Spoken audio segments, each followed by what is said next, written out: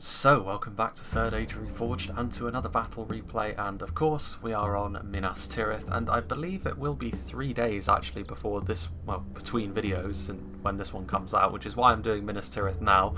I am aware of the fact that a lot of people have sent me stuff, and I promise I will get round to them, but obviously I can only work so quickly. So if you have sent me something within the past 3 or even 4 weeks and I haven't gotten around to it yet, don't worry, I am keeping track of which battles have and haven't been shown. Minas Tirith was sent to me sometime last week, but I decided I would show it now because a 3-day gap is longer than usual from when I post stuff, and obviously scheduling issues with university are abound now. It shouldn't happen too often though, so here we are with Minas Tirith of course, and it will be a good versus evil siege as well, so there's going to be 4 attackers and 3 armies as the defenders, so obviously people will be happy from a lore perspective. We shall see if the defenders are able to once again overturn the numbers deficit, because in the last 2 siege battles I've shown, the defenders were able to overcome a deficit. Both in those 2 occasions, however, it was against a 2-army deficit. This is only 1, so comparatively speaking, the defenders this time have it relatively easy. But obviously you'd still expect the attackers to make a numbers advantage pay. We'll get on to the intricacies of defending on Minas Tirith in just a moment though. We'll start off with the attacking armies to see what they have brought and what the defenders can expect. So we shall start off with Barnak, and I believe some of these players are slightly newer. A lot of the names are not as familiar to me. But that's good. On both sides this is the case, so hopefully we'll be seeing a relatively even spread in terms of skill. As I was saying though, Barnak is playing as the Orcs of the Misty Mountains, which in 0.96 are particularly potent in certain areas, particularly with regards to this unit, Heavy Goblin Spears, because they can obviously add that shield wall which increases the mass so they can help push through, and obviously that armor piercing ability, and the fact they're pretty decent in terms of stats for spears. The AP certainly makes up for their spear malice in certain areas as well, so a very key unit for the Misty Mountains. As I've said a few times before at this point, in 0.97 the Heavy Goblin Spears will be made slightly less effective overall because they'll be brought more into line with their Heavy Goblin brethren, but they will still fulfill basically the same role, and I don't think you'll see many Misty Mountains armies without them, even in 0.97 when they're made a little bit less effective, because they're such a key part to how the Misty Mountains go about their business, both in sieges and on the open field, 2 units of them. We also have some Goblin Archers, which obviously the Misty Mountains in general, they do have some decent skirmishers, but their archer line is generally fairly low quality. But obviously in 0.96, low quality individual archers doesn't really matter because it's the volume which is going to net you your value, and in particular the Misty Mountains can achieve this with their basic Goblin Archers. Obviously I've said before, even if you're on the attack, it can be a good idea to get some cheap archers on the go, just so that you have some sort of answers, something that you can skirmish with to do damage to enemies at range, because if it turns into a pure melee fight and you're stuck in a choke point with no way to affect the fight, you could be in a bit of trouble. But we also have this unit back here, the Heavy Goblin Crossbowmen, which is really where the Misty Mountains take their ranged punch from. Crossbows, as I've said before, have got a significant amount of stopping power, and if you can get them into the right position and in a siege, if you can get them up onto the walls, raining down onto the enemy defensive positions, you are in a very good place indeed. So I think Barnak's army will maybe live and die actually by how well they use these crossbows here, because the rest of the Goblin line, even some of their better units, can be focused down and overwhelmed in a siege battle situation like this, and the main Goblin line is obviously a little bit thin on the ground when it comes to quality. We also have a catapult over here, which obviously on Minas Tirith they're going to be using them to sort of peel away at the walls. Some Heavy Goblin Infantry, which in 0.96 is relatively underwhelming. It's one of the few areas in which the Misty Mountains are maybe a little bit underwhelming at the moment. I feel as though they have some good tools elsewhere, but in 0.97 I believe they're having a bit of a cost reduction, so they're a little bit more representative of what they actually offer, but I still feel as though they are a good enough melee target. I mean, you don't expect the Heavy Goblin Infantry to do too much in the way of heavy lifting anyway, so yeah, they'll just be sitting in melee quite happily, dying for the cause, I'm sure.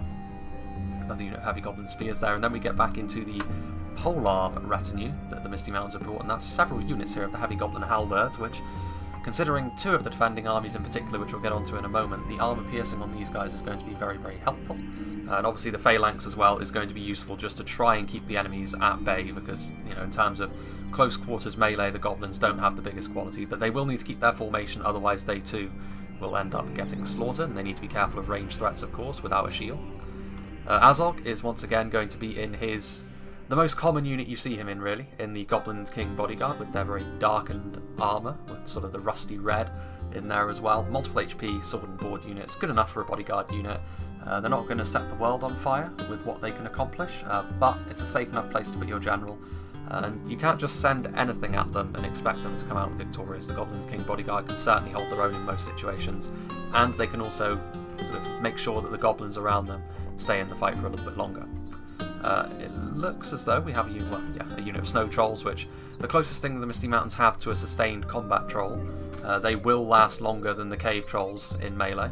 They are very quick as well, although that's not going to be too much of a factor, you would imagine, here on Minas Tirith. But yeah, they're not quite as strong as stuff like the Trolls of the White Hand, Trolls of Angmar, or the Olag High.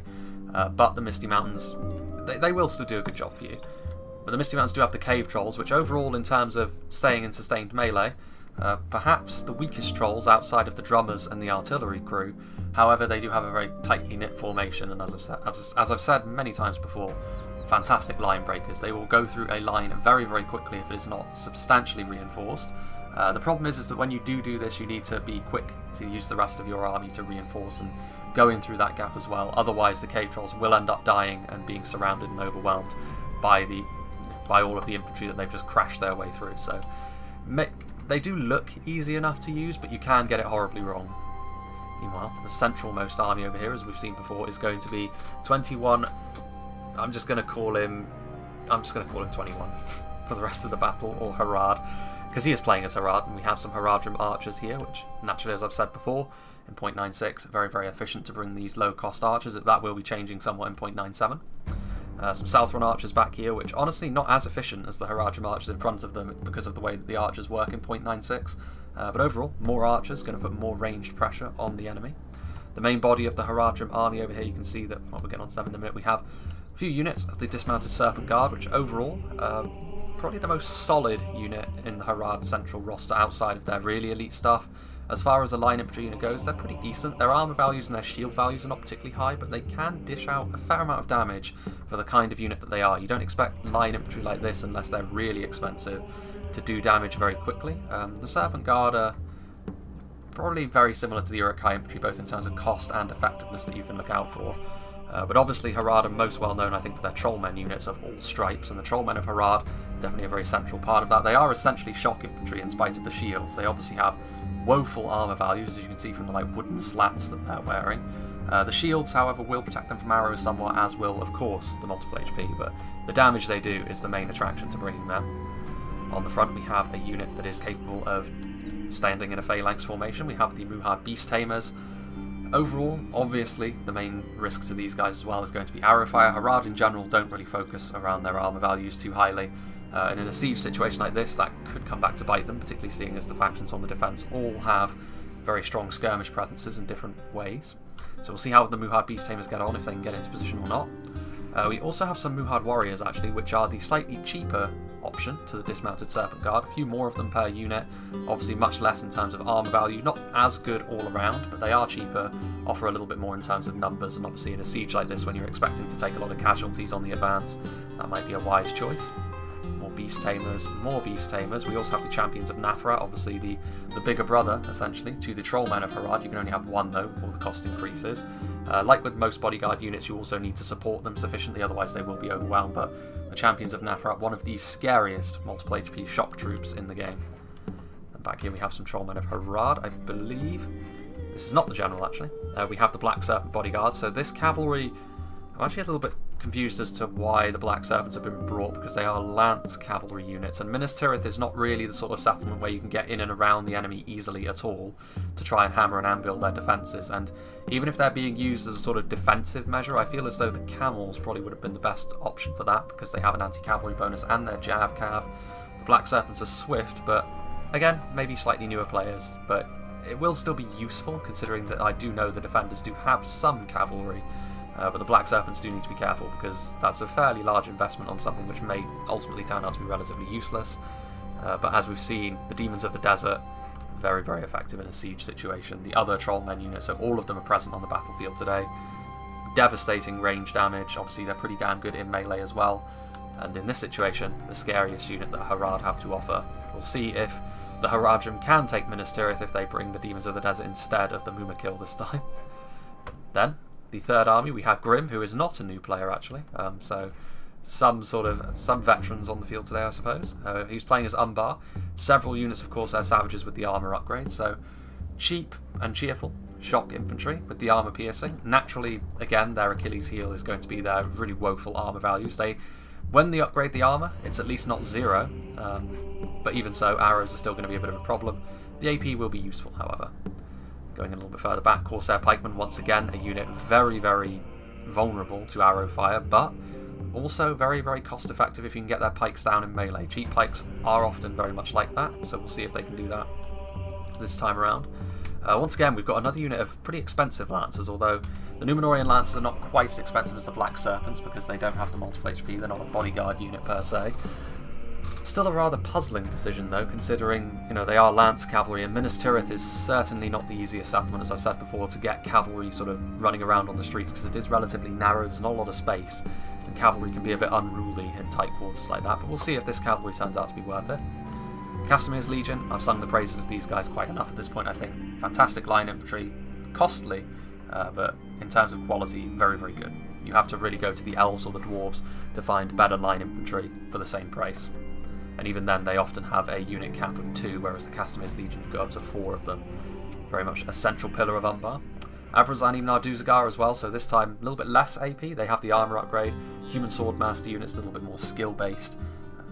Could be useful against one of the defensive factions in particular. And then back here, a combination of the Naru Sentinels, one of the finest pikes in the game, and then Castamir is going to be standing with the Naru Royal Guard, which obviously Spear, multiple HP Archer hybrids, really good bodyguard, and in particular in 0.97, this kind of unit, like the Hearthguard of Amon Sul from Cardlin, going to be a very safe place to put your general. Then moving over here, who has left his siege towers right at the back over there, we have Froggy, another player who we're obviously very well acquainted with. We can't actually see the vast bulk of his army. I would imagine that there's some Snaga knocking around. He has got some Witch Realm Hammer Guard, Witch Realm Blackguard, upgraded Guardians of Khan Doom, their Blackwatch Legion in here, not that I can see, and then upgraded Witch Realm Pikemen as well, so obviously playing as Angmar. I would imagine that some of his units are hidden because obviously that's not an army which is full in terms of its allowed unit size. There might be witches in here somewhere. Yes, I can see the witches, so we'll see if the witches can do some damage, obviously in close quarters. Unlike the cavalry, the witches can be devastating. So, Minas Tirith. We've seen this before, and I feel as though they tend to work out relatively similar each time. You actually very rarely see the top of Minas Tirith used, and that is, well, when you do see the top of Minas Tirith used, the battle is often decided well before then. The first layer is often what decides it, and how well the defenders set themselves out is going to be absolutely key here. I've seen on Minas Tirith quite a few times before the defenders fail to organise themselves in a sort of orderly fashion, and that costs them in the long run, because then they start to fall behind and there's very little that they can do to then stop the snowball effect of them losing. So, there are 3 defensive armies, one of which is Linden, played by Angel of Death, one of which is Cardlin, played by Ding Da King, and the other one is Arthurdane, who is played by Venno35. So, we've got some 4 Linden archers over here from Linden, just sort of covering this approach, although it looks as though a little bit lighter on the defences this side, so I would imagine they're going to fall back relatively quickly, let the attackers have this portion of the city, and then try and hold on the choke points near the gate here. That is risky because it does offer the attackers the ability to take these walls and start raining down their own skirmish fire onto them, but we'll see. We'll see how well that works out for them. Some Arthurdane marksmen. Down here we can see some mercenary guildsmen from Cardlin. Obviously Cardlin in general, I really like Cardlin. I can see why people would find their lower morale slightly annoying and very off-putting. But in a siege situation it will be much easier to keep their morale buffing units close by, and obviously I believe they will be able to feel the effects of Linden's and Arthurdane's morale buffing units as well. So we'll see. Mercenary guildsmen over here as well. Then we start to get into the real meat and bones of this army. Some Dunedain Rangers up on the wall over here. Rangers we've seen very recently how devastating they can be in a siege situation. Dunedain Peacekeepers, 2 units of them obviously very skillful. Some Elven Cavalry, some Mithlond Lancers, which those javelins could be very, very effective at dealing with stuff like the Black Serpent, so I would imagine there is going to be a little bit of a cavalry phase as well as the bombardment, but we'll see. But they are Lancers themselves, so actually the Black Serpents and the Numenorian Lancers, if they double team them, the Linden Cavalry could be in a little bit of trouble. Obviously there's going to be Linden 4 Linden Pikes as well. Dunedain Peacekeepers, there's some civilians from Cardlin. Up on the walls we can see some more Arthurdane Marksmen, more Arthurdane Marksmen, as well as some Dunedain Rangers, so Arthurdane's Archers in full effect. Greenwatch Garrison Footmen, which again, very nice unit for Cardlin, because again, cheap pikes, I'm a big fan of them, and in this sort of situation they could be absolutely key. We'll see how well they can do. mercenary war chiefs, so more mercenary units, a little bit sort of stronger in terms of their melee prowess than the mercenary guildsmen. And also, seeing as Cardland tend to have lower morale overall, the lower morale of mercenaries actually doesn't really change how you play them all that much. Fornos Terrain Defenders, a bit of a rare unit to see in 0.96 because the Dunedain Peacekeepers are just better in every way, but both of them have been brought this time, and spears can also be used to help counteract mass pushes, which might be why they're here. Some Highland infantry back here as well. We got some 4 Linden Marines, obviously the Linden Javelins, Minsker Rithlin Spears, and then over here we got some more archers. Highland infantry actually up on the walls. Dismounted Knights of Numinous, Tharbad Warhammers, so some really strong units back here.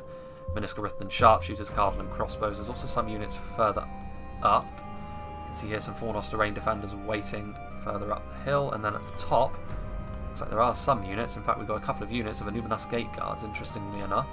I would have suggested it would have been better off to just try and defend the lower part of the settlement with your lives, but I don't know. I mean, this is definitely a good team. I feel it's like Linden, Arthedain and Cardland have got some really nice skirmish synergy with one another. The archers of Arthedain, the javelins of Linden and the crossbows of Cardland could work really well to devastate the attackers, but as always I'm going to give the edge to the attackers purely because they have the numbers advantage, which always counts for quite a lot. And also Minas Tirith is a faction which I've seen, a city which I've seen poorly defended quite a few times at this point, and one mistake can start a snowball effect where the attackers really start to take advantage of it. Also, Grim and Froggy are good players, and those witches could win the game by a single volley if they get into the right position. So, I'd be interested to see what this cavalry does. If there is a lengthy bombardment phase, because the Mithlon Lancers could also be used defensively, although they're not. So we will at least see some cavalry action here, but I will cut out the bombardment phase, I think, because if you just look at the length of this battle, it is 74,000 frames long, which I think, in terms of frames, is the longest battle I've shown. So I would imagine there is going to be distinct phases as the battle goes along. So as soon as this cavalry sort of outing from Linden has been expended, I will then make a cut before the attackers are ready to move in. Interestingly enough, it looks as though the Misty Mountains are actually going to the side a little bit rather than going directly for the city walls. Those Black Serpents are still just waiting. So here the Numenorian Lancers of Brim are going to move over to support Harad. Again, this really is... I'm not really sure that any side can strike a really decisive blow here. I mean, if the Mithlon Lancers die without doing anything, that's going to be a real shame for them. And they're also charging right into the gut of the Harajam archers, which you really don't want to do, especially when you turn your back to them like this, because Linden's armour values are really woeful. And you can see that several of them already falling by the wayside. They do have a shield, so from the front that wouldn't have been as grisly. But baiting that cavalry out of the range of those Harad archers might be the way to go. Try and use those javelins. Obviously that is one of the weaknesses of Linden. They're really, really low armour values. Usually they can compensate for that, and I do feel as though Linden are one of the easiest factions to play, but it is a clearly defined weakness. And there goes some javelins, as well as some arrows from the walls. The Dunedain Rangers, actually. I would suggest that using the Dunedain Rangers at this stage is a little bit premature. You definitely want to save your Rangers. We've seen how thoroughly devastating they can be. I'd be surprised if there weren't Wardens of Elos Tyrian hiding around there somewhere as well. Obviously there's quite a cluster when it comes to the defenders. In fact, I think there's a whole section that I may have missed up along this road. Indeed there is, which is where I imagine, yeah, Wardens of Elos Tyrian, a lot more elites from Cardland as well. Cardland's own Dunedain Rangers, for example. Here you can see the Mithlon Lancers moving forth. So I would imagine that they're going to be waiting for Froggy's force, and there's, yes indeed, the Barrow Wights obviously are a unit that can hide, as well as the Snaga, so this is where the vast majority of Froggy's army reveals itself. And this is probably why there's going to be a relatively long wait before the settlement is actually assaulted, because the Barrow Wights are very slow and Froggy is the army that's furthest away from an area of the city that he can actually attack. He's left his siege towers behind though, so that tells me that he's going to be using the Umbar siege towers and allowing Umbar to go first, and then Froggy is going to try and be the powerhouse which drives his team to victory after that, which with the Barrow Wights in tow is absolutely understandable. Has Froggy actually got any ranged units except for the Witchers? I don't think he has, which makes them the ideal target for harassment from the Mithlon Lancers, to be honest with you. He could make their lives a real misery. Although it is worth saying that the Witchers obviously could destroy this cavalry unit in 1 or 2 volleys, but that would be a lot of ammunition for the Witchers that they have to expend on this cavalry when they would much rather expend it on a choke point fight in the interior of the city. It does look as though we are going to see the Mithlon Lancers. make some harassing motions.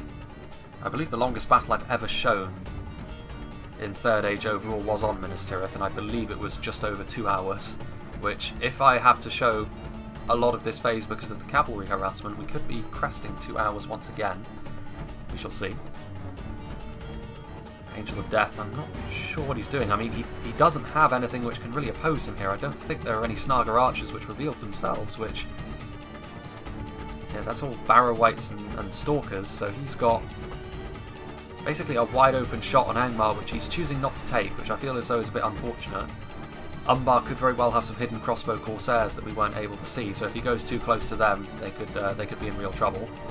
He's also choosing instead to tangle with the Númenórean Lancers, which, in terms of pure melee, I don't know who I'd give the edge to here. The Númenórean Lancers, I think, are slightly more expensive, and their armour is pretty substantial, but Grim is choosing not to charge forward and try and engage them, electing instead to try and run. Several of his cavalrymen, however, are paying the price for lingering too close to the Elven Javelins. Obviously, the Javelins are a very central part of what Linden are all about. There are Corsair Blackguards which have revealed themselves, which is another powerhouse of a unit in terms of its close-range skirmish potential. Pretty decent in melee as well, if a little fragile. Here come the Mithlond Lancers. What are they going to target? They're going to go for the Witch-Round Pikemen. Not a bad choice. At least they're not going for the Snaga, although I would certainly have suggested that trying to go after the Blackguard, or even the Witches if they were able, would have certainly been a move.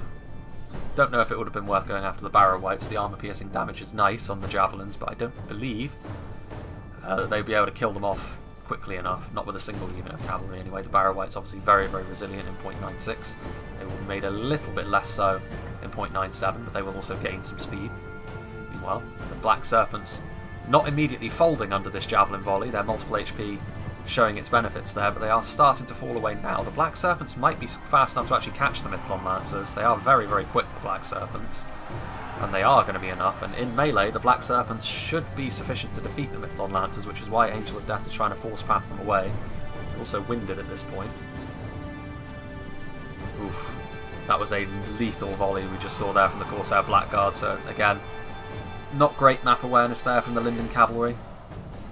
Now they're going to get dumpstered. I'm not really sure that they've proven themselves to be all that worth it overall. Only 15 of them left.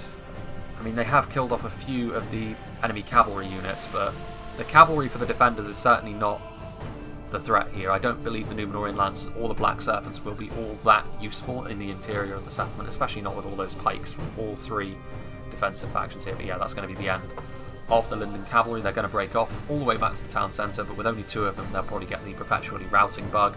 So that is the initial phases, definitely going in favour of the attackers more so there, because able to get a little bit of value off their cavalry, which I don't think they're going to be able to do as well when it gets into the interior of the settlement.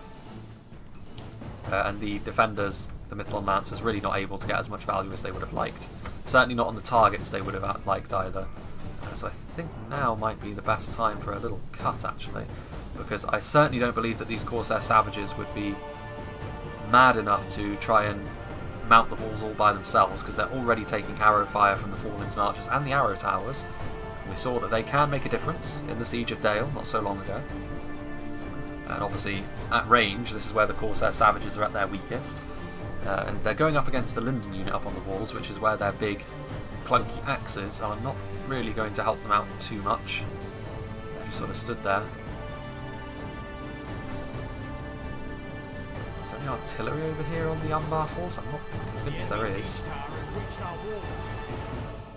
Interesting. That would mean that Misty is the only one who's brought artillery, which is interesting. Definitely going to make sort of opening up a whole bunch of holes in the wall a little bit more tricky, and that is often how the attackers are able to press home a bit of an advantage. I'm not sure that Froggy's army is going to be able to get into position in too much of an effective fashion here. Without any sort of artillery, he can't really press into this portion of the settlement, which is a shame, because Angmar would be able to clean up everything that's over here relatively easily and then start putting pressure on the forces towards the although reinforcements are on the way. Mercenary guildsmen, Harlingen infantry. So the defenders are going to defend this portion of the settlement, and I don't see why not, actually. With the lack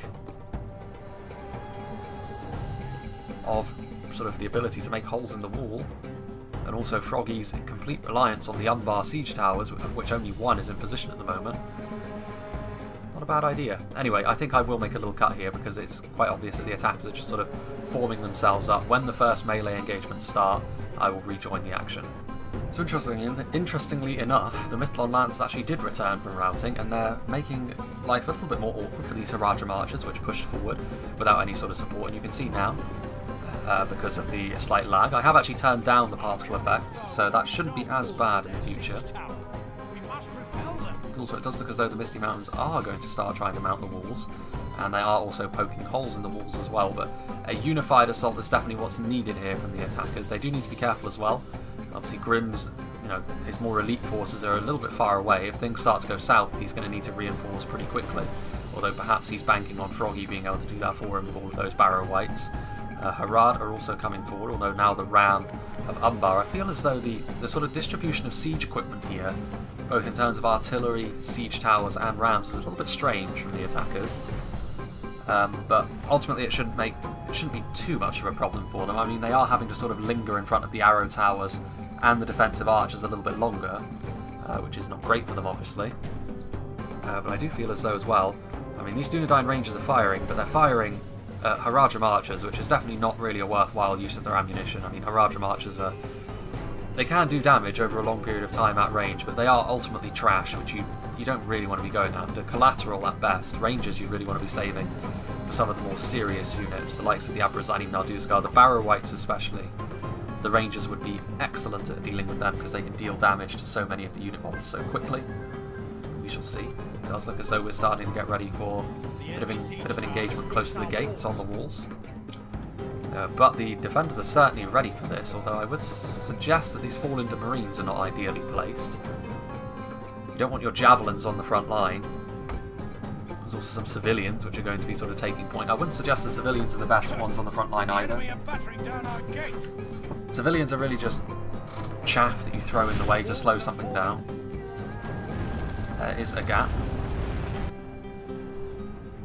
Because even Corsair Savages, they may be AP focused, but they're obviously going to kill off civilians with their superior attack stats relatively simply. Dunedain Rangers, who have now pulled out their swords, they may actually... Well, there is a large section of dead spears. There's also the ram is going to work on the front gate over here, although nothing of that good a quality over here. Haradrim Archers, Snaga Stalkers, Corsair Savages, nothing which the defenders will be too concerned about initially. If they can deal with them quickly and efficiently, they should be feeling relatively happy about this. The Heavy Goblin Spears, meanwhile, are not going to be advancing up the siege tower. The Heavy Goblin Infantry will fare even worse if they charge into the welcoming arms of the Arthedain defenders, who actually are taking a bit of friendly fire. Again, this is not really a very efficient use of these Dunedain Rangers at all. Most of those arrows are hitting that siege tower. They're also the trajectory is not right at all. Rangers are like the golden goose of your army. You can't really afford to waste them like this, so it is a bit of a significant mistake here from the defenders, which I always get slightly worried about, because when defenders are outnumbered, mistakes like that can be amplified. Fortunately for Arthedain, however, Cardolan and Linden have brought their own Rangers, so it's not as if they're the ones who are the only faction capable of dealing that damage today. Meanwhile, there's scary looking phalanx here. Nothing really that the Corsair Savages are going to be able to get their teeth into too easily.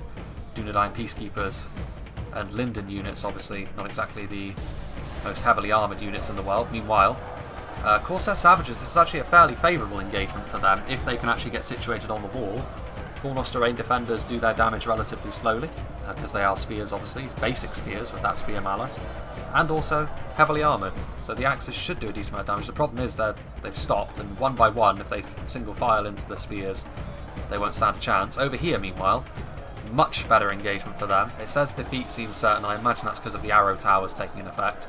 The civilians are not going to be too much of a problem for the Corsair Savages to actually deal with over the long haul, but they are going to get surrounded by a unit of mercenary guildsmen. Another siege tower, however, is on the way to maybe engage them. The shortcomings of the civilians will make itself apparent pretty quickly, actually. The Corsair Savages may not be very durable, but their damage is far in excess of what the civilians can hope to manage with their pitchforks.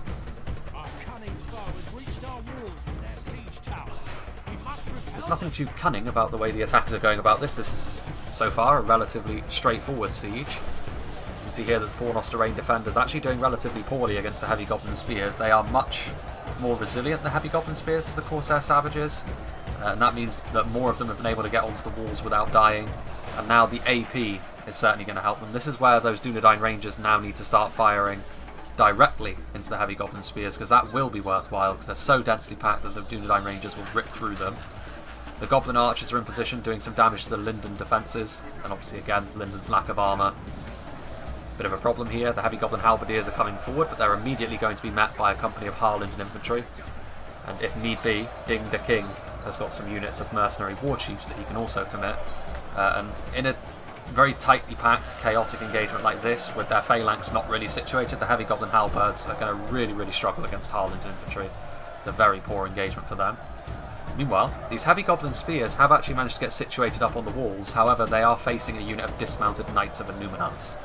And this is obviously a unit which is going to hold for a long time, even against an AP unit like this. And they are also going to get some reinforcements from some Merc War Chiefs. They're also receiving range support from, it looks like, some Minas Tirith sharpshooters, so that's bolts as well. So yeah, the Misty Mountains are going to get absolutely stonewalled over here between the Cardlin infantry, the Arthedain Knights, and those crossbow bolts in particular are going to be very deadly.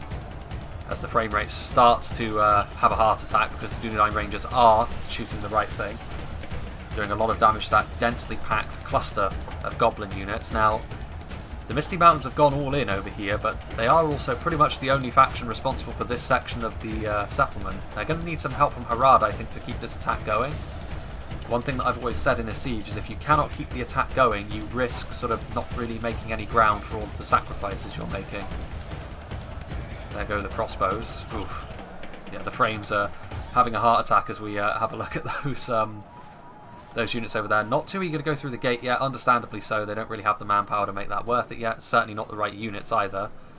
Meanwhile, these Corsair Savages just sort of hanging around. There's a bit of a gap open for them here if they decide to go down there.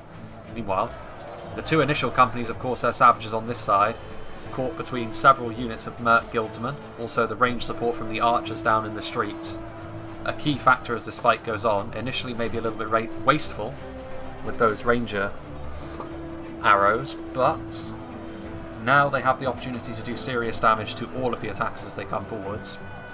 Merc Guildsmen doing well enough against the Corsair Savages when they're outnumbered like this. However, a much more significant threat, I feel, are the Barrow Wights. The Barrow Wights are coming in, and the Merc Guildsmen are certainly not going to be able to do enough damage to them. The civilians obviously are in real trouble. They're already wavering. The Barrow Wights are a fear-causing unit. Civilians, naturally, not exactly the finest when it comes to their morale. The Barrow Wights is something which needs to be answered with significant strength. You either fall back from the Barrow Wights and regroup in a position where you can stand against them, or you need to commit more units forward in some capacity, whether that's ranged units or strong melee units to stop them. Otherwise they will grind you down. Very effective at what they do, the Barrow Wights. Meanwhile, point-blank shots from the Harajam Archers, although the shields of the Dunedain Peacekeepers will keep them relatively safe. I'm a little bit surprised the Dunedain Peacekeepers are not counter-attacking though. Just sort of lying down and taking it. The Dunedain Rangers are now idle. More ranged fire is coming in here now from the Forlinden Archers, but you can see here that the Goblins, Heavy Goblin Spears, and I believe there's Heavy Goblin Infantry in there as well, there is. So that's a lot of Goblins that's piled up that one siege tower, and a single unit of basic Arthedain Spears was not enough to stop that. So now, a bit of a conundrum on the defenders' hands. They need to commit either more units to the defensive positions on the walls, or they just fall back en masse. And based on the fact that the Dunedain Peacekeepers are now counter-attacking outside the gate, that tells me that they are willing to do what it takes to hold this lower layer of the settlement. Which, you can see obviously more reinforcements coming down, more crossbows, some more Cardlin Spears. Meanwhile, down in the hole that the Misty Mountains opened up, the Snaga Skirmishers doing their best to throw their javelins into a good target. The Harland infantry has taken damage, but so too have the Heavy Goblin Halberds, definitely ground up against one another. The ranged units, the catalyst for most of the damage here, I would hazard a guess. Meanwhile, yeah, you can see over here the crossbows in conjunction with the very strong dismounted Knights of Illuminus. Just the difference is night and day.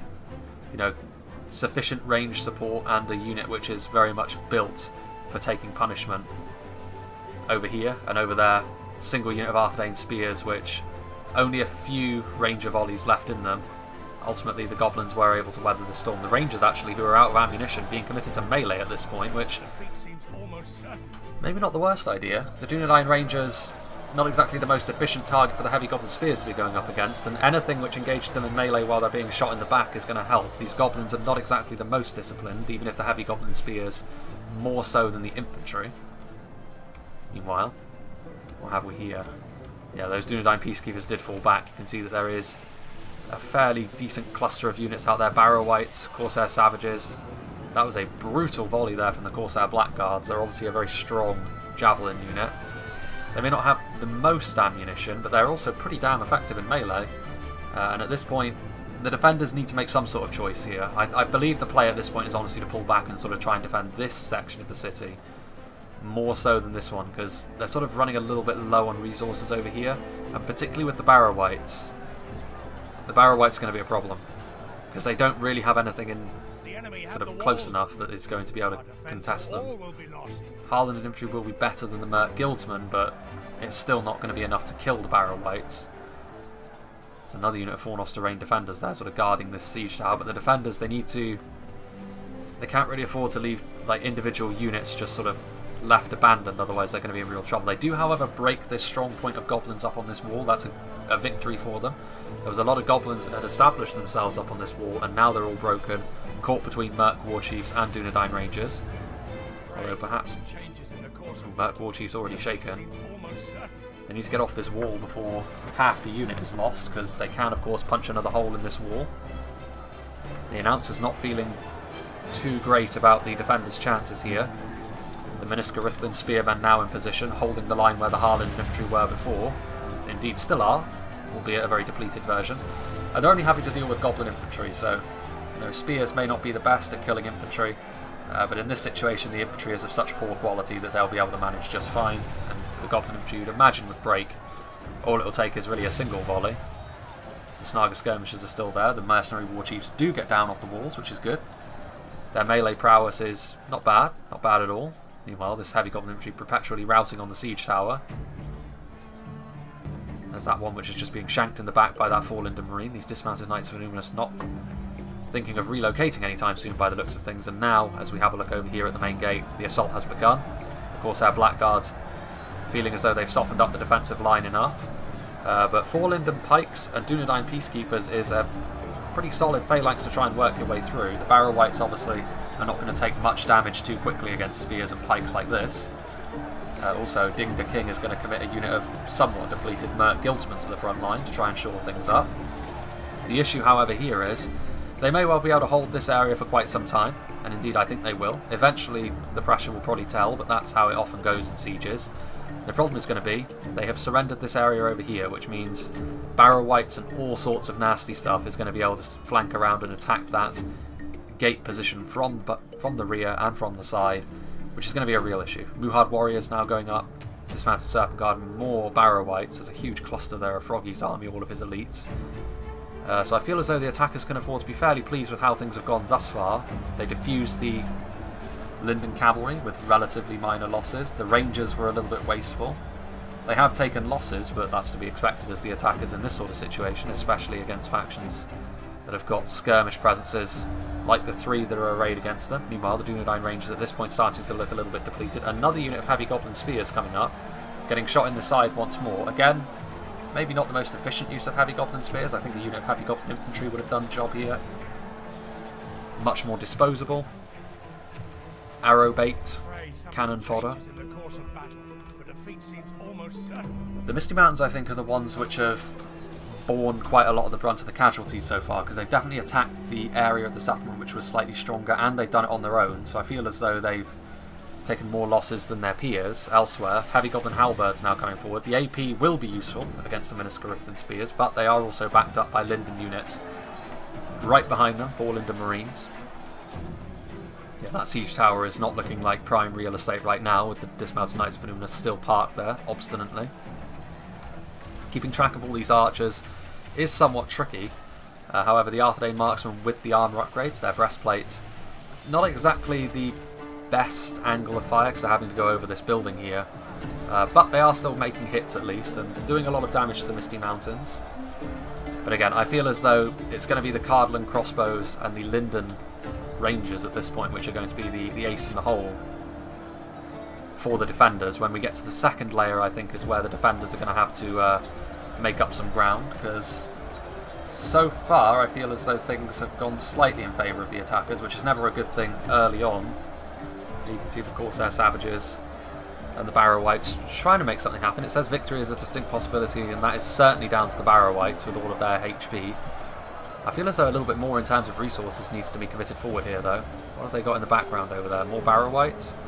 Relocating elsewhere? I feel as though Harad need to commit forward some more of their units. They're a little bit too far back. Some Beast Tamers on the front line might be just what the Doctor ordered here, going pike to pike. It's obviously not something that Harad could do with Linden under normal circumstances, but just reinforcing those Barrow Wights and those Corsair Savages would definitely be very, very appreciated, I'm sure, as Froggy and Grim try to make something happen at the main gate. But over here is definitely where I feel as though the attackers are having the most joy. Oftentimes this is the area of the settlement in Minas Tirith which is neglected a little bit in terms of defences, and it has proven to be so this time as well. Harad coming forward in a big way on this wall at least. Harajam archers shooting into the back of the Harland infantry, and a huge amount of dismounted Serpent Guard, Beast Tamers and Muhad warriors are going to lay that Harland infantry low. So that's another Linden unit effectively diffused. More units getting up onto the wall. You can see that a sort of very makeshift defence is being prepared over here to try and give the gate some more time. But very depleted Merc Guildsmen and a unit of Harland infantry is not going to hold back a slew of Barrow Wights and a whole bunch of Harajam infantry for long. All of the rest of Grim's army is now coming forward, so I think now the attackers smell the blood in the water and they are going to try and do damage. Indeed, you can see now a little bit more in terms of heavy duty units being committed. The Snow Trolls, they're going to do a lot of damage to the basic Cardland units. Merc Guildsmen and Minas Tirith Spearmen just not equipped for dealing with Snow Trolls. And Merc War Chiefs piling in with some Arthedain Marksmen that are out of ammunition is not exactly the best answer to this either. The Snow Trolls will do a lot of damage. They will go down quicker at least than Olag High. More range support is here. The Minas Tirith Sharpshooters also in close proximity. Their crossbows will do damage. They're having to arc their shots a little bit, but that is a nice block that they can shoot into at the very least. A lot of potential for kills there for Linden archers. Meanwhile, there is the Misty Mountains artillery. Not a huge amount of kills there. It looks a lot scarier than it actually is in this situation. But still, we'll see if that unsettles the defenders at all. You can see over here that now the Misty Mountains have reclaimed this area over here. Out of ammunition Goblin archers reinforcing that position. There's a lot of fodder. The Dunedain Rangers are still on the walls, but against this level of goblins, that's probably not going to go too well for them. Meanwhile, see now that some Corsair Pikemen have come forward, so Umbar instead are going to be the ones doing the reinforcing here. I think the time has come to fall back for the defenders. You know, they need to save what they can and start thinking about using the hills and the choke points of Minas Tirith to their advantage a little bit more. Because the initial defences are starting to unravel. They can't afford to fall too far behind. They definitely have the elites to pull it back later on. But if they fall too far behind, then they're in trouble. If it gets too choke pointy as well, Angmar have got a lot of nice tools that they can use. The Hammer Guard, the Black Guard and the Witchers, 3 units which are very, very scary. And the Barrow Wights have definitely done their job here, having a bit of a street brawl as I'm stuck on one of the buildings. With the Harland infantry. Harland infantry under most situations are going to feel quite confident about their abilities in melee. But here, against the Barrow Wights, a little bit less so. The Elven skill will stand them in better stead than the Merc Guildsmen at the very least. But now Harad, victorious up on the walls, they're going to start pouring into the streets. They're going to be able to surround this position on the gates. That, however, is a shots coming from on high. Sharpshooters in position. You can see now that the Misty Mountains also starting to come down from the walls. The Cave Trolls. The Snow Trolls have sort of fizzled out a little bit, but they've already done some damage. The Cave Trolls are coming forward as well and supporting the heavy Goblin Spears. There's nothing but Arthedain Marksmen standing in their way, so the Cave Trolls may not be the scariest trolls in melee, but they're definitely going to have no trouble here.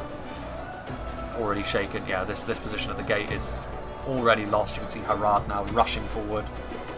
The statue just in behind Gondor's gate is about to fall, and with it, the first layer should start to unravel as well. They may choose to hold the hill which leads up to the second layer over there, but I'm not convinced that's the right thing to do either. I think maybe they need to to start defending this choke point entrance to the second layer. Here's another opportunity actually for this cavalry to be useful. They can push their way through and then maybe try and charge down any stragglers, which is really going to be the only use for the Númenórean Lancers and the Black Serpents at this point. So obviously Grim, he knows what he's doing. Been playing the game for a while at this point, as well as Froggy, in good conjunction with one another. The Misty Mountains might start to run out of steam faster than their allies, but they've definitely done a job for their team here. The Barrow Wights also coming forward finally to support the Misty Mountains, take some of the edge off. Those are crossbow bolts, however. Here come the Númenórean Lancers, though. And again, this is a gift, really, for the attackers. The fact that they're going to be able to utilise Lance Cavalry in Minas Tirith, although the Sharpshooters stood up to that relatively well. They're a pretty tanky unit, and that wasn't the best charge for the Númenórean Lancers, so they should really take that as a warning sign now that they need to defend themselves. The cavalry is here, literally. Although this is a very interesting move from Grim. He charged headlong into a unit of Greenwatch Garrison footmen there, and the pikes are going to be able to... They're going to be able to do a lot of damage to the Númenórean Lancers. It wasn't as bad as it could have been, to be honest. If those pikes had been braced, that cavalry unit would have evaporated. Haradrim archers here. You can see the Goblin King's bodyguard sweeping forward, a lot of these units routing. Still some Harled infantry in the background over there, which could be a little bit annoying, but I think they'd probably be charged down anyway. At this point, this is the only defensive position that is of note, and even then it's not really a position anymore. It's definitely a position that they have overrun at this point. The attackers, the Misty Mountains, working well with the Barrow Wights there, the numerous goblins, and the strong Barrow Wights, the cave trolls also moving forward. So now, trying to retreat here, obviously breaking mercenaries, very much a common sight. So yeah, this is going to be a retreat. Obviously, this Greenwatch Garrison footman unit might be used to try and slow down the enemy. The Minas Tirith Sharpshooters, I wouldn't use them as the rear guard, to be honest with you. You have other units which can act as the pikes, whereas the Sharpshooters with their maces, that AP damage in melee, even if they're out of ammunition, the AP in melee could be really useful, perhaps more useful than the pikes would ever be able to be. Although, if the attackers don't support these cave trolls quickly, the Sharpshooters might be able to defuse a very potent tool in the attacker's arsenal, although reinforcements are quickly approaching. The Muhad Beast Tamer is going to be able to get those long pointy sticks down in their phalanx, and at this point Sharpshooters are going to try and get out of melee. They're going to take losses as they turn to retreat, however. Getting clubbed over the head by those literal tree trunks. Very much a fighting retreat so far. I'm glad to see that the Knights of Illuminus at the very least were able to get out of there. And one reason why I don't think this is the right area to defend at all is for the reason here. The Misty Mountains doing exactly the right thing, getting their crossbows up on the wall. I don't know if they have the best of shots, but it is a shot at the very least, whereas if they retreat back behind the fortifications over here, they at least have some cover from the crossbow bolts, which, giving the attackers...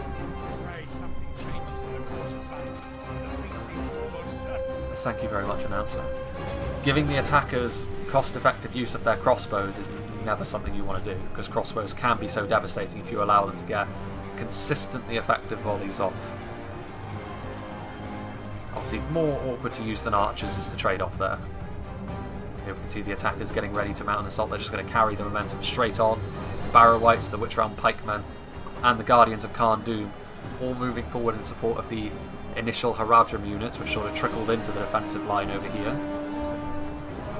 So Angmar very much the muscle here of all the three attackers.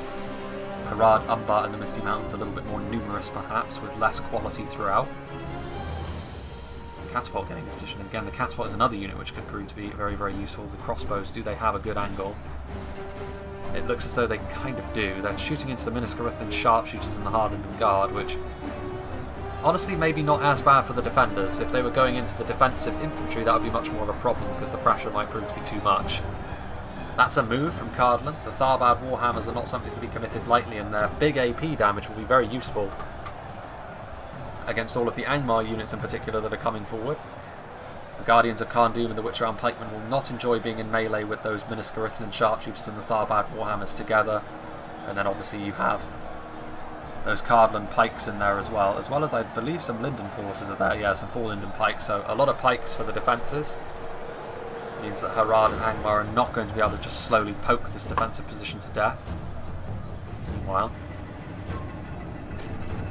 This is when Minas Tirith starts to turn into a very long choke point fight, which, based on the amount of frames that are left, perhaps should not be too surprising. But that is a lot of attackers coming their way. The Harlanding Guard can do some damage, but the crossbows here are certainly going to be a little bit more of a problem for the attackers, provided they get consistent volleys off. Yeah, this is a force which is not going to go anywhere anytime soon, unless the attackers get some ranged units into a good position. Now the Witches are there.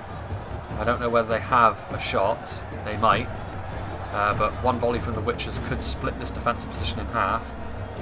Ding committing forward again. A unit of very depleted Merc Guildsmen, but just to try and shore the line up with what he has, just to make life a little bit more awkward. The crossbows, I think, at this point are trying to go for the infantry, which is, I think, the right call. Yeah, and the defensive skirmishers are going for the crossbows, which I never think this is a good idea, because crossbows, you need to kill off at least 3/4 of the unit before it starts to become not very powerful. And these Minas Tirith sharpshooters really need to be trying to help their infantry out here. They need to equalise those numbers somehow, and this is a good opportunity for them to do so. Because you can see here that the sheer weight of the attackers is slowly but surely forcing the defenders back on their heels a bit. More reinforcements are needed. The layers. Oof. I'm not a fan of layers, as you know. There's a time and a place for layers, and this is not it. This one unit of pikes, if they were back here, you know, that would be fine. Sort of setting up the next defence is okay, but making it so that the attackers just have to knock their way through one unit at a time, or at least a handful of units at a time, is something which the attackers are going to be very happy with all day long. And slowly but surely you would certainly imagine the attackers will grow in confidence as the battle goes on. There is a hit from the Witches, doing a decent amount of damage to the sharpshooters. Now the sharpshooters are a unit which it makes a little bit more sense to go after, because when they do use up all their ammunition, they are actually a pretty effective infantry unit as well. Those maces, mace men. Going after the Witches, however, is definitely a good move. Froggy will need to get his Witches out of there. They obviously do have some HP, which means they're going to be able to survive a couple of volleys at least. So a bit of a warning sign from there to get out of range of the Cardinal crossbows. You can see here that some of the Barrow-wights have actually forced their way through the lines, and are now in melee with some of the Merc Guildsmen and civilians that are trying to sort of plug that gap. Naturally the Barrow-wight's not going to be too concerned about that.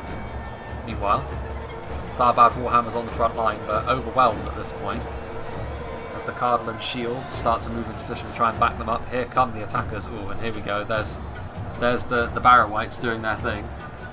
It's a very strange phenomenon, that when you sort of try and push them as part of a mass push, they start to sort of dance all in and around the enemy, which can help, because obviously it can put them in and amongst the enemy formations, and it can obviously put them in behind the enemy formations in some cases here. But it can also work against them, because it obviously means that individual unit models then find themselves utterly surrounded in a sea of units, which makes them much more susceptible, much easier to take care of them like that, or at least it would be if the defenders were committing forward more units to reinforce this front line, which so far I don't think has been cost effective at all. A little bit disappointing, if I'm honest. Well, these crossbows, I think, trying to get into a position which is easier to shoot from, but I think at this point the attackers have pushed them back to a point where it's not going to be as easy. The attackers obviously still have reinforcements which stretch all the way outside the walls. That Umbar force there. Meanwhile, not even halfway through in terms of frames. I'm almost imagining that the defenders are going to retreat all the way back up to the town centre, which would be interesting, and it would certainly account for some of these frames. We do have some more reinforcements. Again, I feel as though these mercenary guildsmen, if they were going to be committed, should have been committed earlier. At this point I feel as though a lot of the damage that has been done could have been avoidable. And it is on the Cardinal player, unfortunately, more than anything, because he is the one which decided to commit to this defence, which, if his allies didn't want to do this, then he maybe should have liaised with them a little bit. But then again, I have also said in the past, if you see your ally doing something, even if you don't necessarily like it, you have to play with that, otherwise you're just going to hurt the whole team overall in the long run. So I feel as though, especially Linden, considering they've got pikes which have just sort of stood here watching this massacre unfold, Another unit of pikes could be very, very useful here. Linden pikes in particular with that Elven skill, they may not be sort of super strong pikes, but they're certainly stronger than anything Harad and Umbar have conjured in this match. And the Witch Realm pikes are maybe a little bit stronger, but certainly less in number. Yeah, there's a lot of men for the attackers to still work their way through, excuse me. This front line is probably going to take quite a while to wear down, if we're honest. Defeat is almost a certainty. The Tharbad Warhammers are obviously a very strong unit, one of the strongest that Cardland can field. But as with most bodyguard tier units, they are more limited in numbers. They need a little bit more support here. A lot of these units on the front line are also Umbar troops, Corsairs, and also those Muhards, which the AP damage is not going to be all that useful against. Of course, Tharbad Warhammers will still cave in the skulls of Muhards and Corsairs relatively easily, but it's not as efficient as it would otherwise be. And now I think the attackers, you can see there's some Castamir's Legion. Playtime is over. The defenders have made the mistake of not reinforcing this line enough. And now the attackers are going to try and just smash this line to pieces, although it might take a little bit more. They have at least made some more yardage up on the defenders. You can see that the Barrow Wights have managed to sort of squeeze their way through the gaps. And at this point, this defence is a bust. It is, I think, going to come down to the potency of any Rangers they have left in the backfield. I feel as though that's what it's... It says here that it's even. But the fact that the attackers are 2% ahead and we're not even sort of halfway through the manpower of both armies yet is a poor sign. Usually you expect the attackers to pull it back in the late game.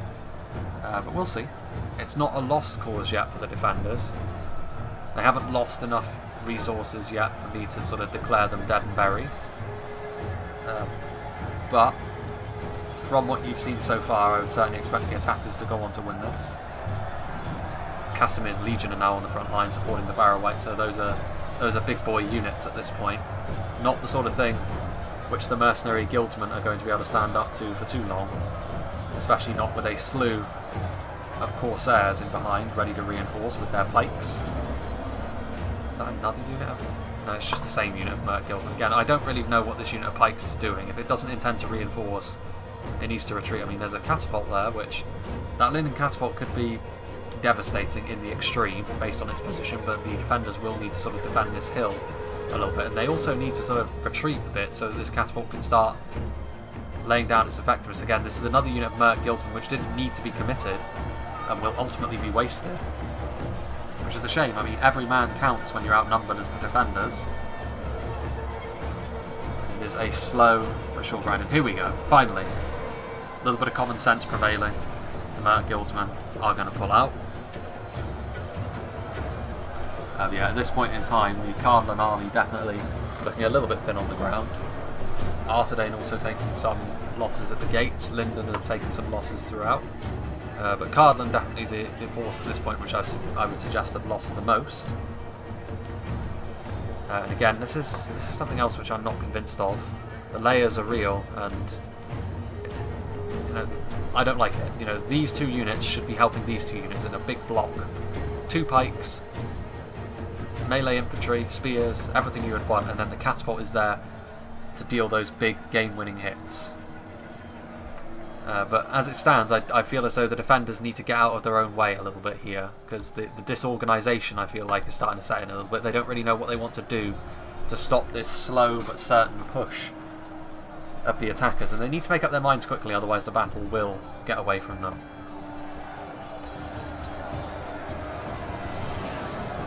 Pikes are lowered, the Merc Guildsmen offering their support in melee to the Linden pikes. But if the attackers just push forwards once again, I think maybe the catapult is the reason why they're probably not doing that. But it wouldn't take too much to get these 2 units in this gatehouse out of the way, I feel.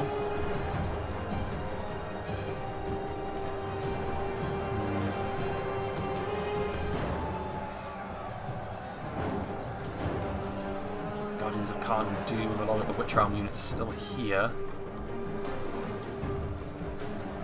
Still not even halfway through this battle yet, so it goes to show how elongated this skirmish skirmish, this choke fight is going to be.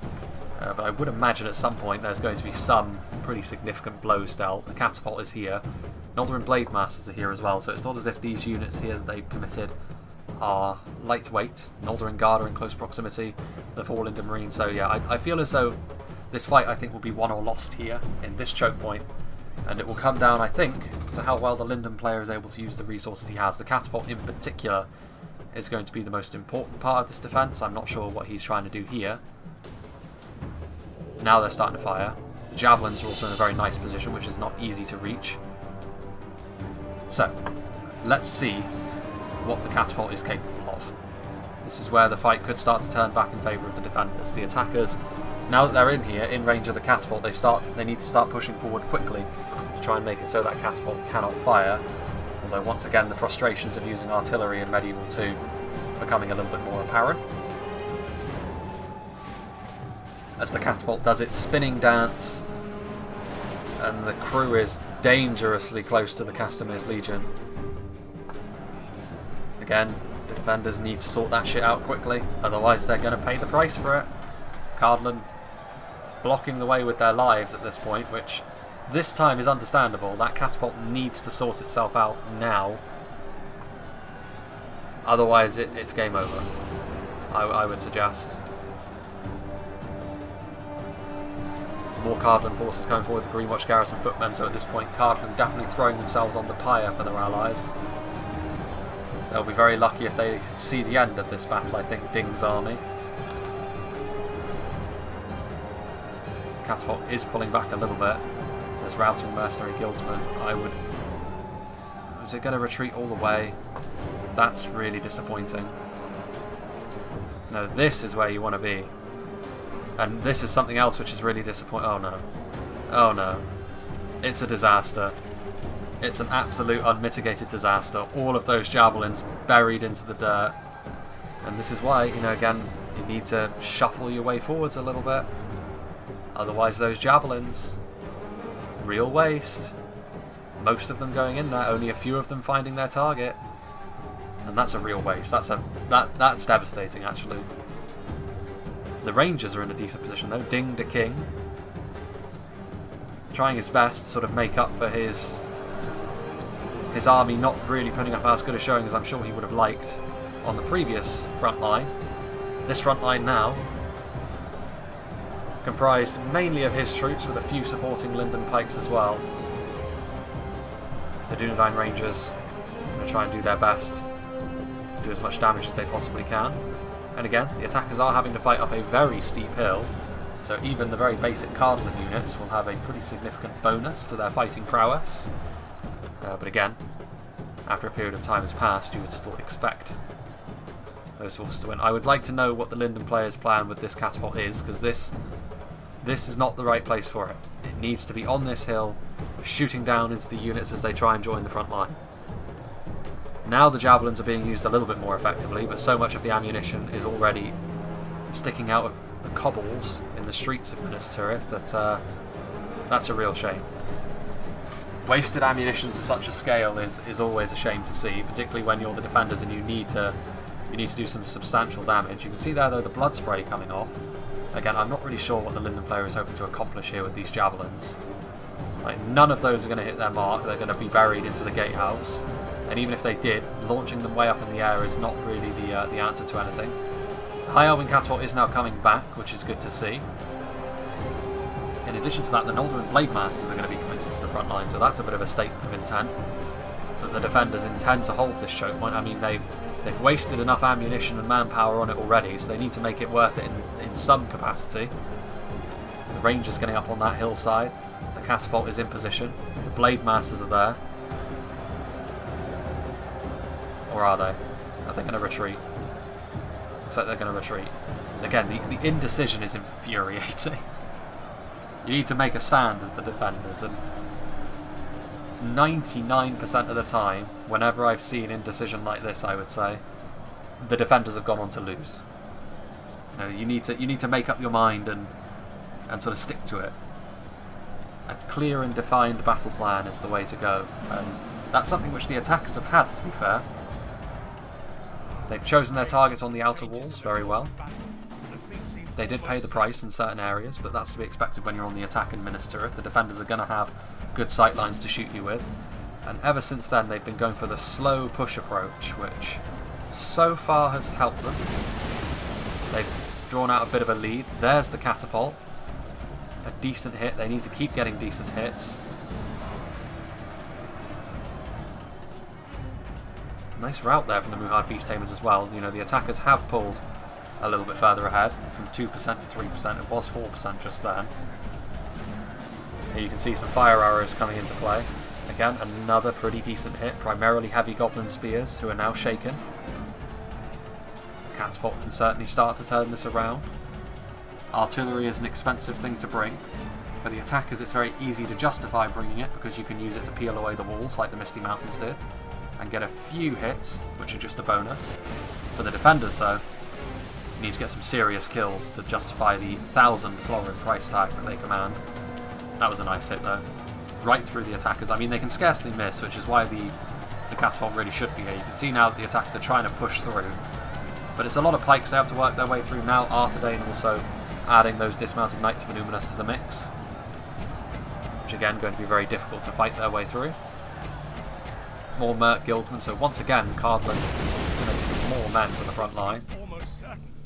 Bisecting that unit of depleted Barrow Wights, but more kills nonetheless.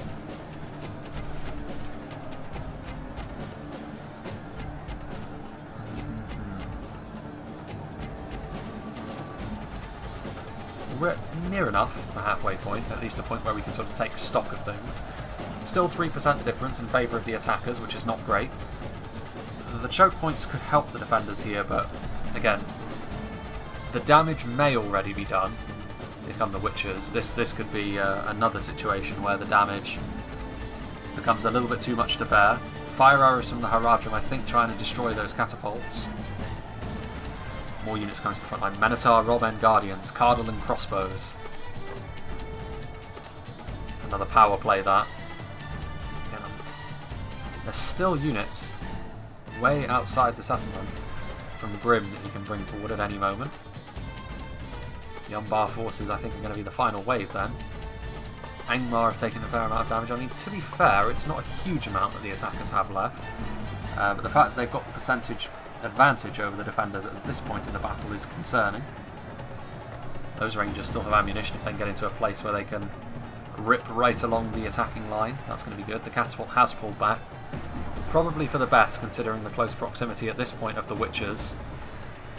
After all it would take would be one volley from the Witchers. The catapult would be destroyed, and probably more as well, considering the close proximity of the infantry. It would have been too juicy a target for Froggy to pass up.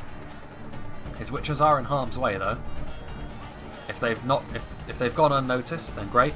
If they have been noticed by the Rangers, then this is... yeah, and they have. They're starting to fall away.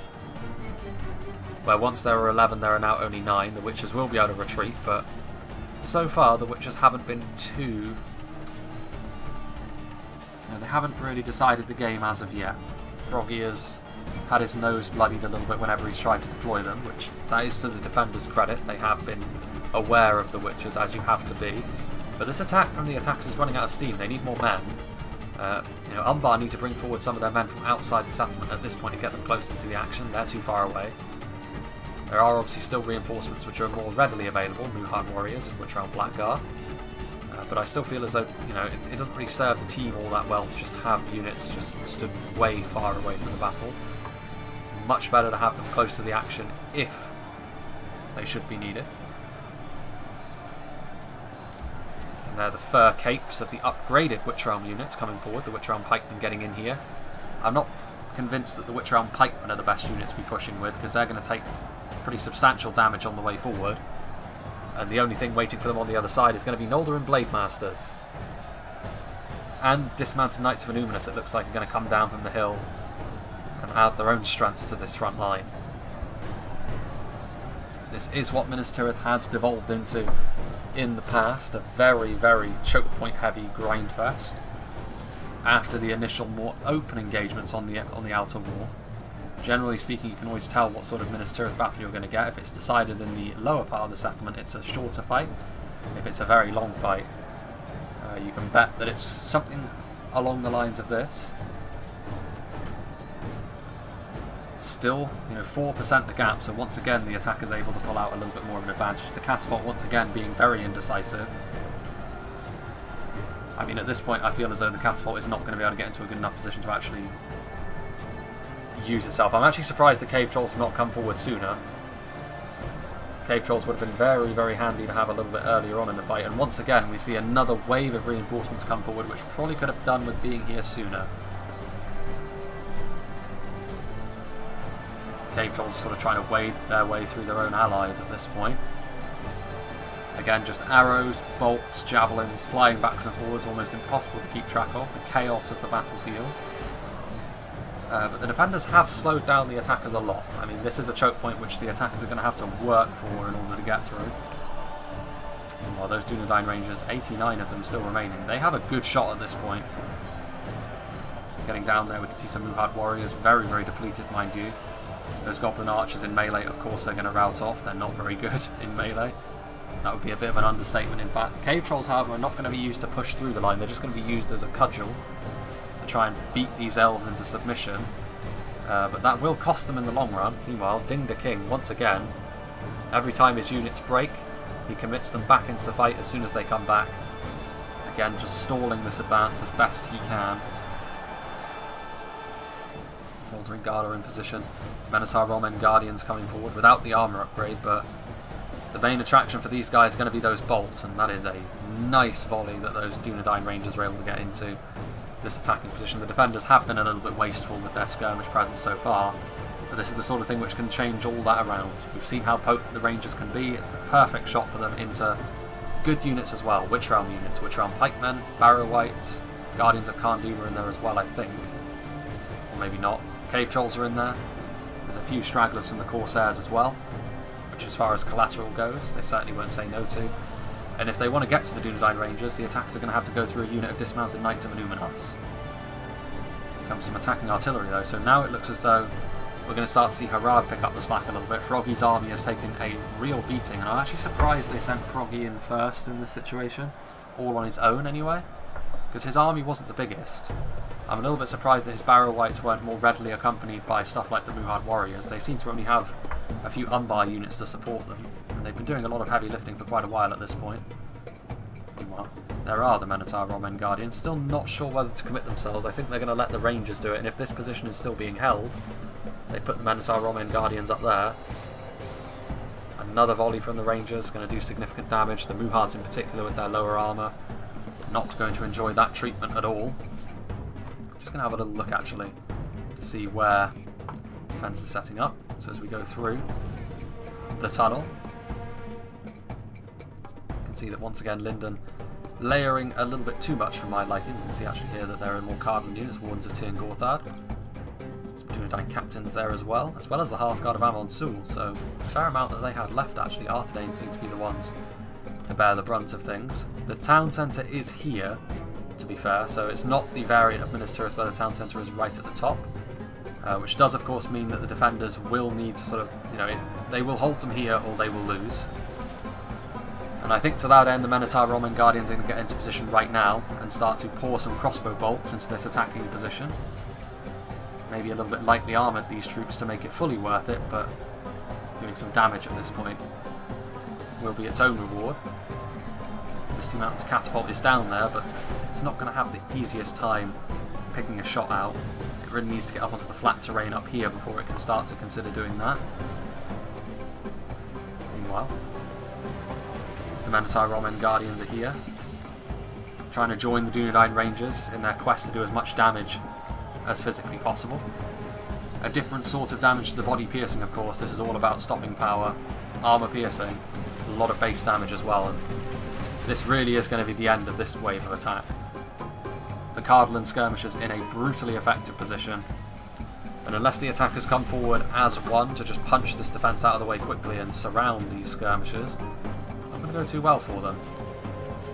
Guildsman routing off, that's a lot of damage being taken there. Muhad Warriors, Southron Archers. Now we can see some heavy goblins coming forward, more heavy goblins, the Halberdiers pouring in. A lot of them at that. You can see Azog here in his Goblin King bodyguard waiting. for the right opportunity to strike. You can see though that this front line is starting to look thin on the ground over here. That will be plugged, however, by some Harlingen Guard, which will do the job for now. Rangers may be out of ammunition at this point, but they've certainly done a decent amount of damage. Now the Minotaur Roman Guardians will have to pick up the slack, do as much damage as they are able to with their crossbows, and then of course in melee they become halberdiers, which will add another much needed anti-armour component to the front line for when units like the Abrazani Narduzagar come forward. But thus far the Barrow Wights still standing, which considering all the punishment they've taken is to be commended, but they are ultimately going to find themselves, this is going to be a bridge too far for them. The dismounted Knights of Numen are still fighting. They're winded though. Shows how long they've been fighting. Elite units don't get tired easy. And forward come some more halberdiers. Wavering, exhausted, shaken before they even get there. Not thinking too highly of their own chances here, which I can't say I blame them. Not so much in terms of the infantry fight here, but mainly because of the superior position of those Minotaur Roman Guardians, which the attackers really have no answer to. This choke point in particular in Minas Tirith can be very, very brutal. Let's have a look at the percentage of kills now. And now it's come down to 1%, so those Rangers did manage to close the gap a little bit, but maybe not as much as the defenders will have been hoping for, but of course they still have those Wardens of Alos Tyrian, they still have the Catapult, still have a lot of elite units left alive, which maybe will be able to do that for them. Heavy Goblin Halberdier is still shaken. I would imagine that this is probably not going to go too well for them. Here we can see some Dunedain Rangers, ready, eager and fresh. And some dismounted Knights of Anunas, pulling back from the fight a little bit. They are winded at this point, but then they have been fighting since that engagement on the walls with the heavy goblins, which they so consummately won. Yeah, this is a wall at this point that the defenders have put up, so now the owner switches back to the attackers. Are they prepared to commit forward more serious troops? Because at this point they're feeding kills into the defenders. Basic units of heavy goblins and Southern archers are going to achieve very little against this front line. The support of the Barrow Wights is now waning, so that all this is doing is allowing the defenders to get more and more kills. Minotaur Roman Guardians are firing at something. And again, Goblin Archers are not the answer either. What do the attackers actually have left that they can call upon in terms of elites? Well, Abrazanim are coming forward now. Snaga, it looks like they still have some ammo. Angmar are not completely toothless yet either. There's the Witches of Angmar. The Blackguard is still here, as well as the Hammer Guard, all of the scariest stuff. So yeah, Froggy is still very much in this with his best units. Grim is of course still in this as well. He has now moved all of his units to within the settlement, I think. Except for this one unit of pikes who quite enjoy being outside. But yeah, obviously still a very strong attacking force, but I think they need to commit forward a little bit more at this point. A little bit more. Because the defenders certainly are. Nolder and Blademasters coming to the aid of the dismounted Knights of Anuminas. And actually they're starting to turn back the tide here. The front line has gone backwards from an attacking point of view. They may very well need to rethink their strategy here, come forward with something a little bit more heavy duty as the choke fight to continue. So yeah, this is obviously going to be a long one because I don't think there's going to be much in the way of cuts here from now until the end, considering the close proximity of the TC. I wonder where those Anuminas Gate Guards went, because they were right up at the top, and that's going to be obviously fairly useless. They come back down? I can only imagine they did, because we didn't see them die off. Maybe they did though. Maybe they did. Oh no, there they are. Don't know what they're doing all the way up there. If they lose the town centre, it's all over. But still a very healthy pike contingent left then. The Anuminas Gate Guards and the Wardens of Tyr and Gorthad may not be the strongest pikes in the game, but they're definitely top third. Here we can see here the Nolder and Blademaster is just scything through the attackers here, and the assault is breaking down, and now it could cost them the Misty Mountains artillery piece.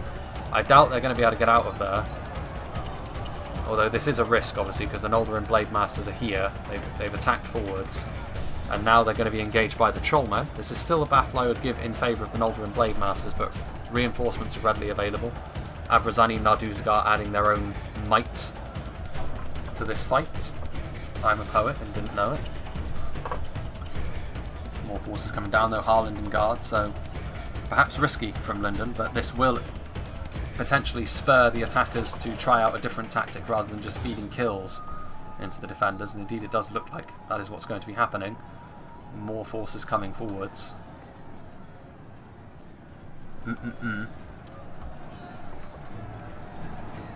What have we here? The Abrazanim are on the front line now, alongside the Trollmen, but the Noldorin Blade Masters are one of the scariest units to fight in pure melee in the game. Definitely on the same tier as stuff like the Haven Guard and the Temple Executioners, to give you an idea of that. Arguably stronger than the both of them as well, because they have the melee skill that you would associate with the elves. Lower armor though, obviously. The announcer still doesn't make much of the defenders' chances, although I would say that they have improved markedly to what it was when they were defending the area just through that archway there. It is now dead even as well, so the defenders have managed to pull it back. Still a pretty significant amount of time in this battle to go though.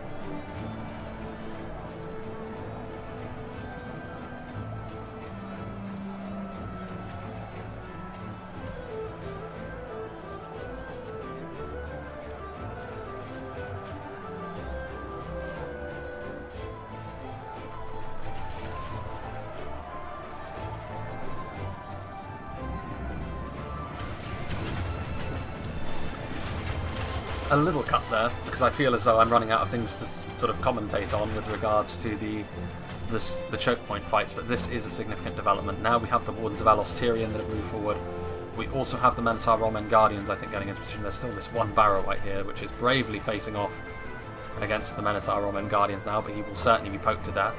And this is good of the defenders. This is good map awareness. They're trying to move forward and take advantage of the ground they've essentially recaptured. And with the Minotaur Roman Guardians and the Wardens of Elos Tyrian, those are two units which are incredibly potent. Wardens of Elos Tyrian have 6 damage as opposed to the Dunedain Rangers, which only have 5. So they will be able to do even more damage if they get into the correct position. Abrazanim are on the front line. Victory seems like a certainty though, so there is dangers associated for the defenders here. We can see that Harland and Guard are now moving forward, presumably out of ammunition, just to try and help shore up the line a little bit. Because yeah, Abrazani and Narduzgar over here are fighting off against primarily Miniscarithan spearmen, and you do need to support the Blade Masters, otherwise they will be overwhelmed by all of these elites. The Trollmen in particular. Very capable damage dealers indeed. So far, however, the defenders are being forced somewhat into trying to kill off these Southron archers, although I would say the time for that has passed. There's only 14 of them. The amount of damage they're going to be able to do is small.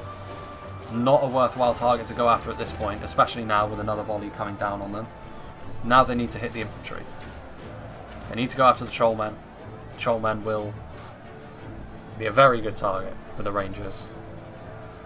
Another somewhat concerning sight for the defenders as the Corsair Blackguards start to poke their nose around the corner. We saw how effective they could be earlier on when they decimated that Linden cavalry and also did a number on the front line that was just in past Minas Tirith's front gate. There goes the Blackguards. I think they're going for the melee troops, which would probably be for the best, if that is indeed their intent.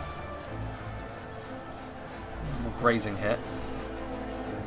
Yeah, they might be going for the Wardens of Elos Tyrian actually, and as a result then they don't really have the best shot here, because they're just trying to sort of poke their heads around the corner so they don't get them taken off by Rangers, but unfortunately for them they are in view of the Rangers and are getting counterfire. And I would say the Corsair Blackguards are a little bit more worthwhile going after, because they are more of a threat in melee once they're out of ammunition, and javelins in general are high damage, so you need to deal with them fairly quickly. This front line still holding firm though, and this attack too is running out of steam, so the attackers need to commit forward something a little bit more significant here. The Harland Guard are retreating actually. The Noldorin Blade Masters need to be the ones to retreat next, I feel. They're a unit which if you can help it, you really need to get them out of there. Which the attackers have left now. Dismounted Serpent Guards still here. Heavy Goblin Crossbows, which could still have ammo. And I'm not feeling as confident about the attacker's chances at this point. Minotaur Roman Guardian still up on the hill. This single choke point has taken up most of this battle thus far. It's a single Greenwatch Garrison footman who's pointing his pike rather dangerously in the direction of his allies, pointing it the wrong way. Hearthguard of Amonsul is another ranged unit that can be leveraged. Not the highest damage, and obviously not the biggest unit, so DPS not going to be huge. But still, that's more arrows that you can pour into the attackers. Still some Fornoster Rhine defenders. Meanwhile, as we go through the cliff, phasing through, here go the Noldorin Blade Masters, who are going really deep into the attacking army here, but they're going to pay for that ultimately. Corsair Blackguards and Serpent Guard, there's a lot of them there, and they're no pushovers. I think they're also taking point blank fire from the admittedly very depleted Southron Archers at this point. Harlan and Guard are now going to try and go for that. Instead, the Noldorin Blade Masters are going to sandwich the Trollmen and the Abrazani, which is going to bring about the end of at least this pocket of attacking resistance.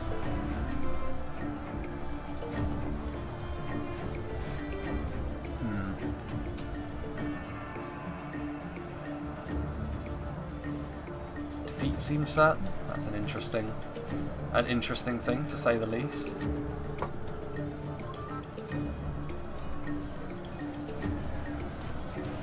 Corsair Blackguards are now getting into position.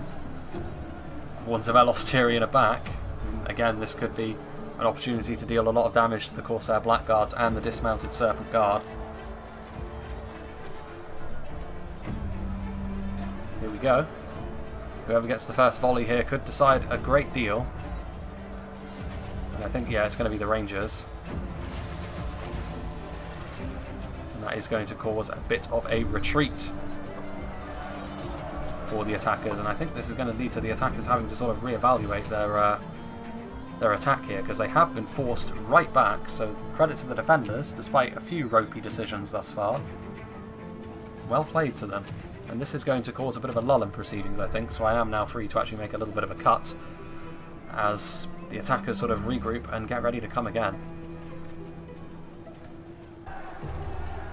Well, the bold moves from the defenders continue in earnest, because they're continuing to push back against the attackers as they move forward. And I complained about the defenders' indecision, but it could be that the attackers' indecision could cost them here, because I feel as though they're reinforced. They are now coming forward in force now, which is obviously going to be a bit of a problem for the Noldorin Blade Masters.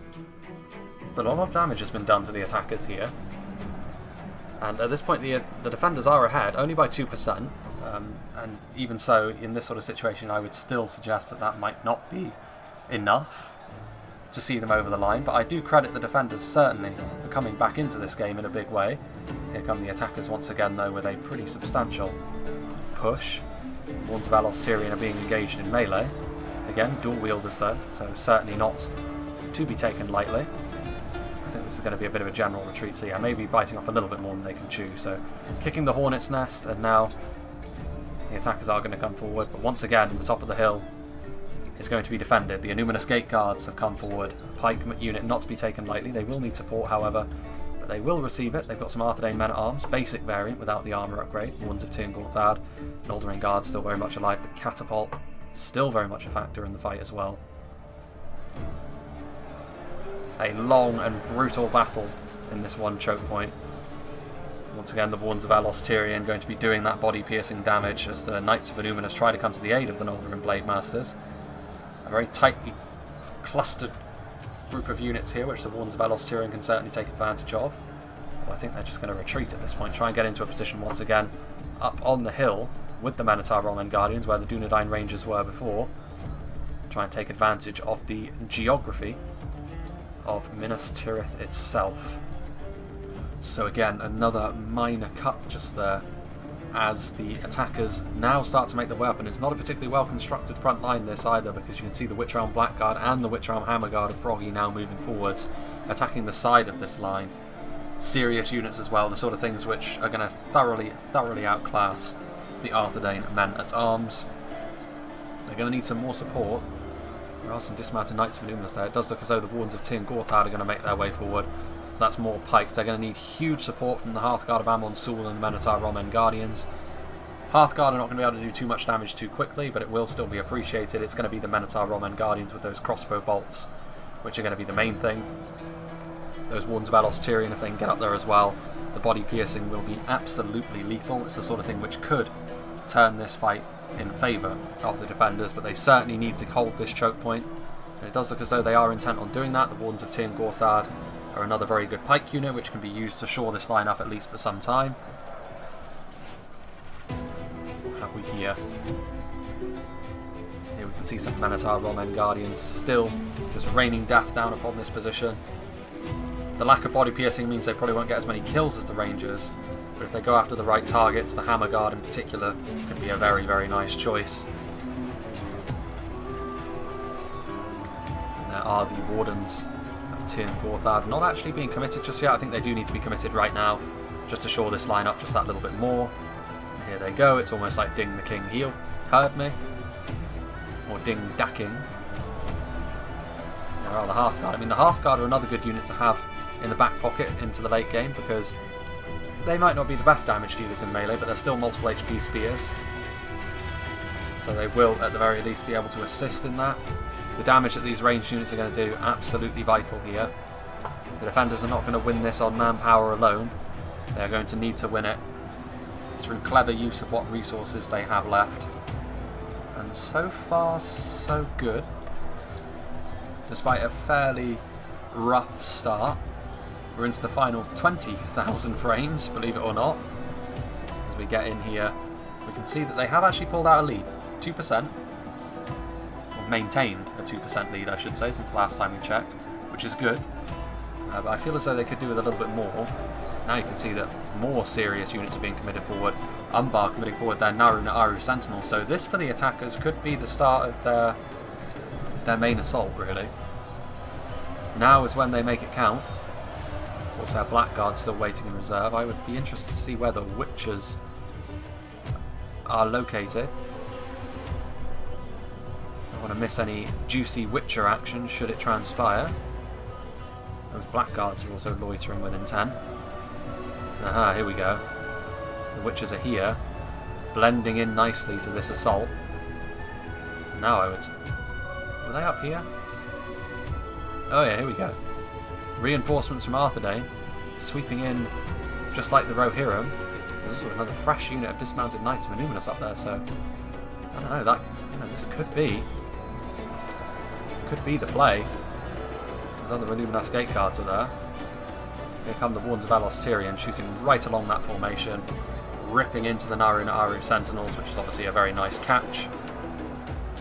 The Naru Sentinels, they may very well be a better pike unit individually than the Illuminus Gate Guards and the Wardens of Tirn Gorthad, but the issue is here the numbers and the range support. In fact, they're being backed up primarily by goblins. There are still those Witch Realm units in here, but they've taken a bit of a bashing as well. Over half their units destroyed, and we've seen how powerful particularly the Blackguard can be in the past in a fight like this. There goes a general. That could feasibly... I think that was probably Froggy. Both of his strong units were right in there. What is this? Of course, our Blackguards have managed to sort of shimmy their way through the line. Not many of them, though. And the Wardens of Alos Tyrian going to pull out their swords here and just overwhelm the Corsair Blackguards. They're good in melee, but they're by no means world beaters, and the Wardens of Alos Tyrian can certainly hold their own. Here comes the cavalry, which this not going to go well. This is pikes. They're going to try and sort of sneak their way through this one choke point here, but they're going to get caught on the pikes, surely. And even if they don't, the Minotaur Roman Guardians are right on station to make sure that anyone that does get through is introduced to the business end of a halberd. Of course, our Blackguards did get through, though, at the very least.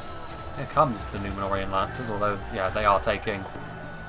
It's a nasty amount of attritional casualties they're taking, but yeah, here the defenders are very much committed to holding this line by the looks of things. Noldorin Guard, certainly one of the stronger units they have left and available to them. The Númenórean Lancers are here.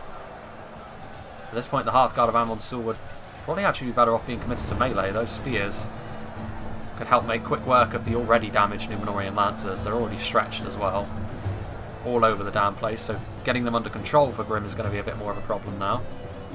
as I back into a tree. Froggy is still somewhat alive as well with his army. Ooh, what have we got here?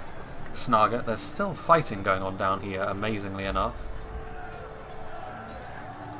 I think. Nope, that's just the sound effect. So the rest of the Castamir's Legion unit is probably up here. So yeah, this is going to be the demise of this unit of Númenórean Lancers. They saw more use than I thought they were going to get in this battle, to be fair, but I still find it questionable how two factions brought what is effectively a very similar unit. Harad dumped even more money into it when I feel as though they could have had something different. I can understand the logic of bringing Lance Cavalry in certain settlements, but Minas Tirith, it's very narrow, very choke pointy, very, very difficult to use it like this. You can see that Muhard Beast Tamers have moved forward. Very much a polearm to polearm fight at this point. It's the Mouldering Guard trying to help shore things up. Still a fairly long way to go in this fight. Ah, here we go. Witchers getting a nice shot there into the side of the Hearthguard, cutting that unit down to size. The Horns of Alos Tyrian are back.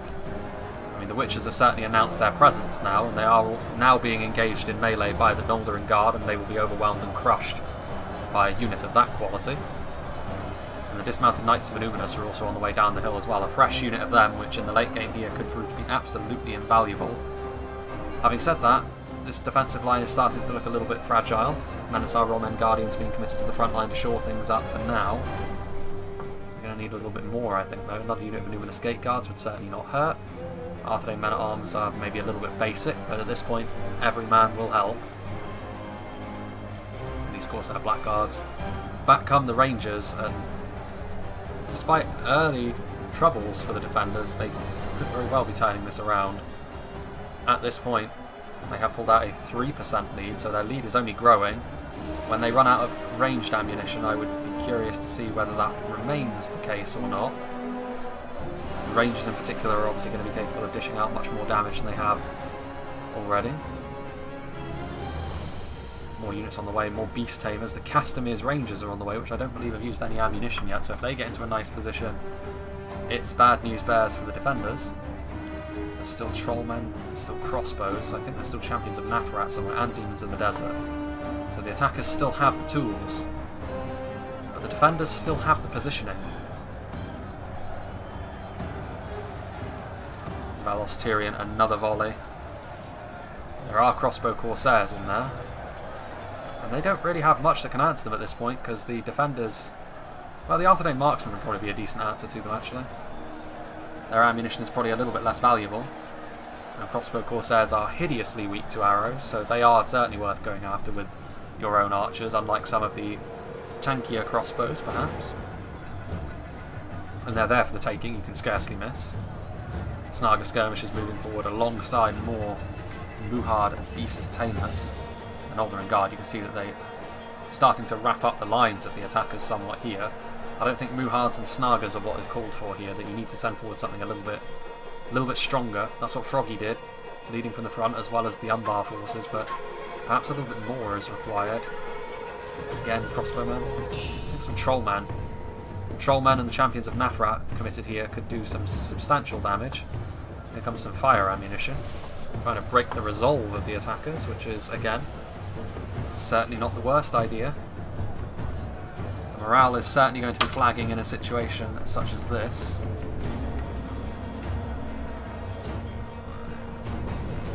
Well, that's a very risky move, because you could bisect your own line doing that. I can see the appeal of trying to use your catapult, but if you go through your own men, then that could lose you the game at this point in time. Muhard's still on the way up. Crossbows trying to get out of there, trying to get out of harm's way. The Castamir's Rangers, from down here, they can't have the best angle of fire. They will still do some damage, but the body piercing needs to go through the unit. As it stands, they're sort of hitting units, individual models, which is obviously not really what Rangers do best. You can see the slow speed of the arrows in general as well. Naruna Arrow Royal Guard are on the front line, so that could be Castamir himself at risk, although he may have already died. You can also see that Azog is on the front line as well. Can we see Castamir? he blends in a little bit more than the very white-skinned Azog. I don't believe so. Maybe Froggy's general is still alive then. There's javelins? Interesting. That was probably the Umbar general. So Umbar and Angmar's general, I feel fairly confident that they are now dead. Azog is still on the front line there somewhere, but the Misty Mountains general could soon follow. This front line is still not really showing any signs of falling apart just yet. Noldorin Guard just absolutely wading through these units. There's nothing that can really stand against them. The Goblin King bodyguard already too depleted, as are the Sentinels, and they also don't have the best angle on them. The Royal Guard, very similar situation. They need something else. They need another powerhouse unit up here. Again, the Trollmen, Champions of Nafrat, Demons of the Desert. It's on the Harad player now to step up. He keeps sending in these basic units, but they need something a little bit stronger to deal with these Noldorin Guardsmen. It's about time we actually go up to ×2 speed to see how this choke point fight plays out. That frame rate. That catapult. They could get that catapult closer, to be fair. Point blank shots have got a much lower chance of hitting your own men. At this point you may as well. Here comes another unit of Numinous Gate Guards by the looks of things, just to really make sure that this front line is blanketed with good quality pikemen. Make it as difficult as possible, and that could be a bit of a problem for Trollmen as they come forward as well, because the pikes could just keep them at arm's length and then whittle them down. While those Wardens of Elos Tyrion, looks like they're out of ammunition, but they too can be committed to melee. There goes Azog. The pikes, the halberds, the knights, all in formation. Looking glorious. Noldorin Guard just continuing to attack into the side here, now with the support of some Arthedae men-at-arms, albeit very depleted units, but this could once again be the end of yet another assault the attackers have made. Castamir's Rangers still there. I think I can hear... well, the crossbows are in here somewhere. You can see here that the Noldorin Guard, I think they're in danger of maybe overextending themselves a little bit. That's a lot of Muhard units which are coming forward for them now. More units coming forward, but again it's Southron Archers. None of this is a particularly scary quality. Again, I can understand the precedent of wanting to make the final hammer blow with your elite units. But in this situation I think more quality is needed immediately.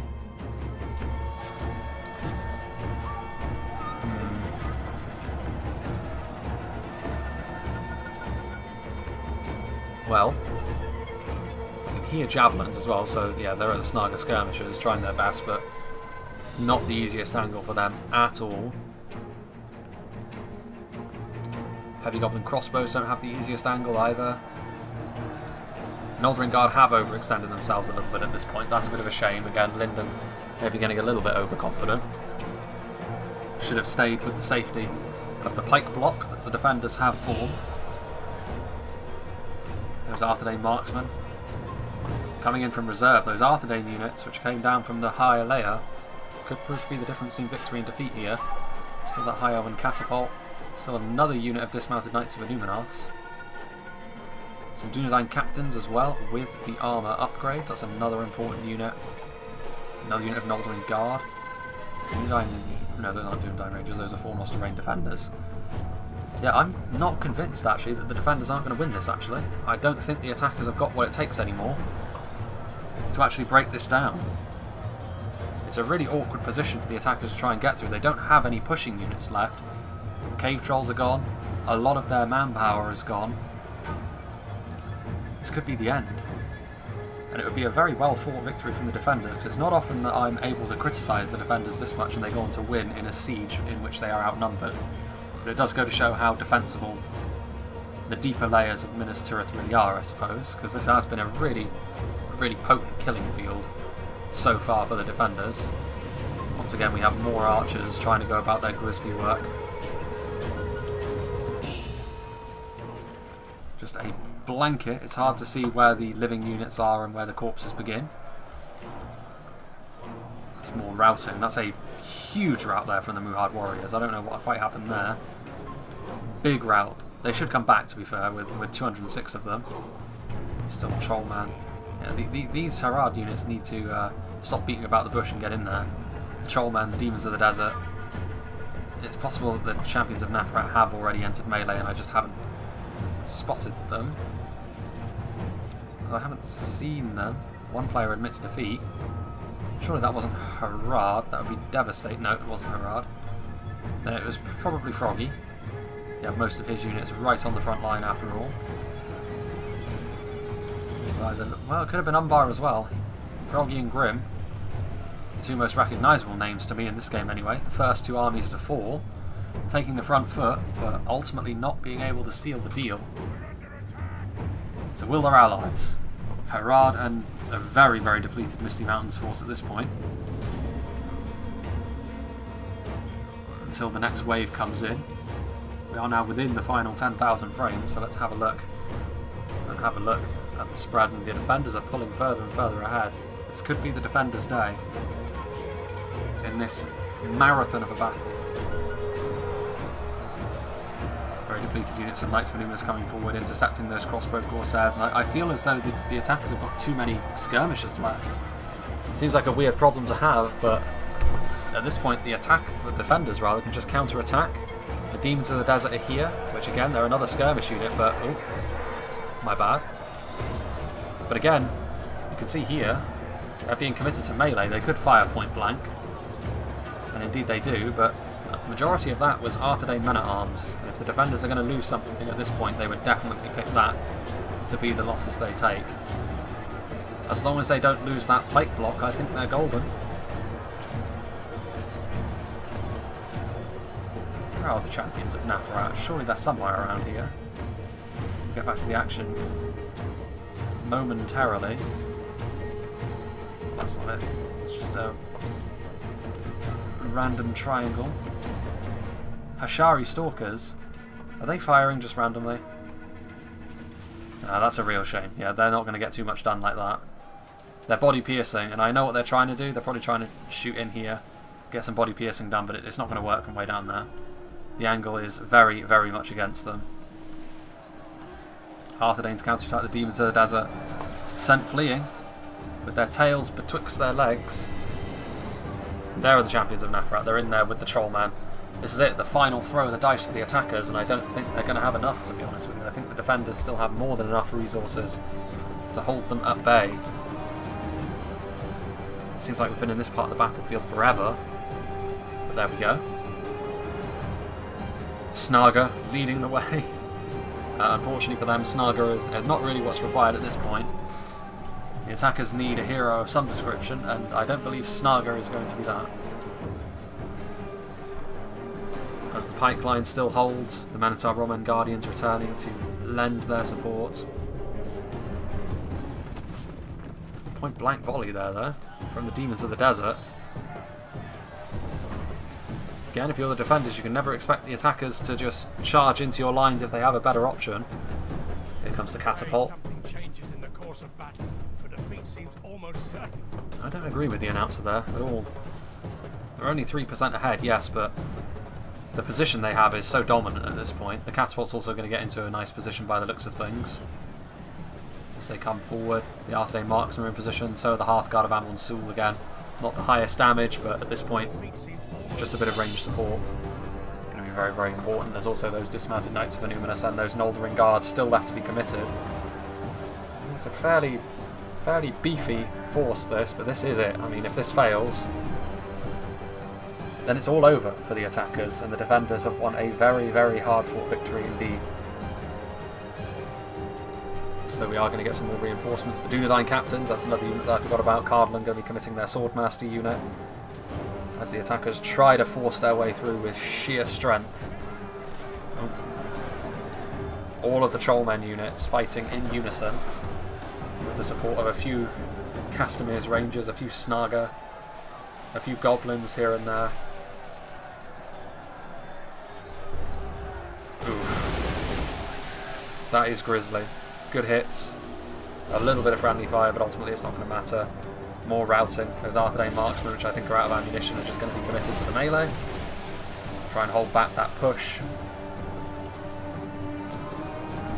That's going to be crippling, I think. I think that's going to be what ultimately decides this. Hashari Stalker's coming forward. Rangers, good skill. A 5% differential now as we enter the business end of the fight. This has been a long one. My throat is feeling very dry at this point. Yeah, I think it will. Fornoster Rain Defenders coming forward. Hearthguard of Amon Sul. Attackers finally able to push their way through the middle, but that's just going to be into the welcoming arms of more on-rushing infantry. Bad times here for Harad.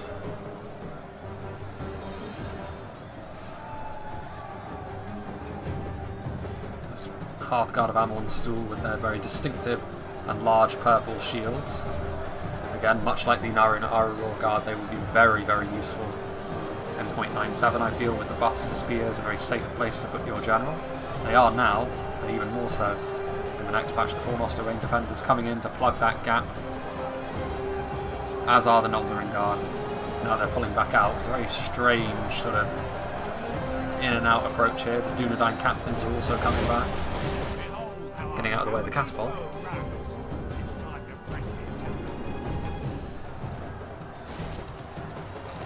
Bombarding this position, and the attackers really didn't have much of a choice at this point. They had to come through here. Very difficult choke point to break down. There goes another general. Yeah, I mean, I can't help but feel as though they didn't have the pushing units to deal with this sort of situation. The cave trolls probably would have been their best bet that they were used earlier. Cave trolls were just used as a bludgeon on the front line, and I don't feel as though that was the right move.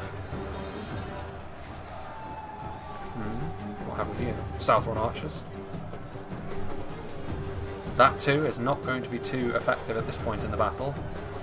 Even the mighty Trollmen, Demons of the Desert and Champions of Nafrat, who we've seen be so effective both recently and further in the past, not going to be enough this time to give the attackers a victory. And again, I think this long battle certainly makes up for the fact that I technically missed a day in the schedule.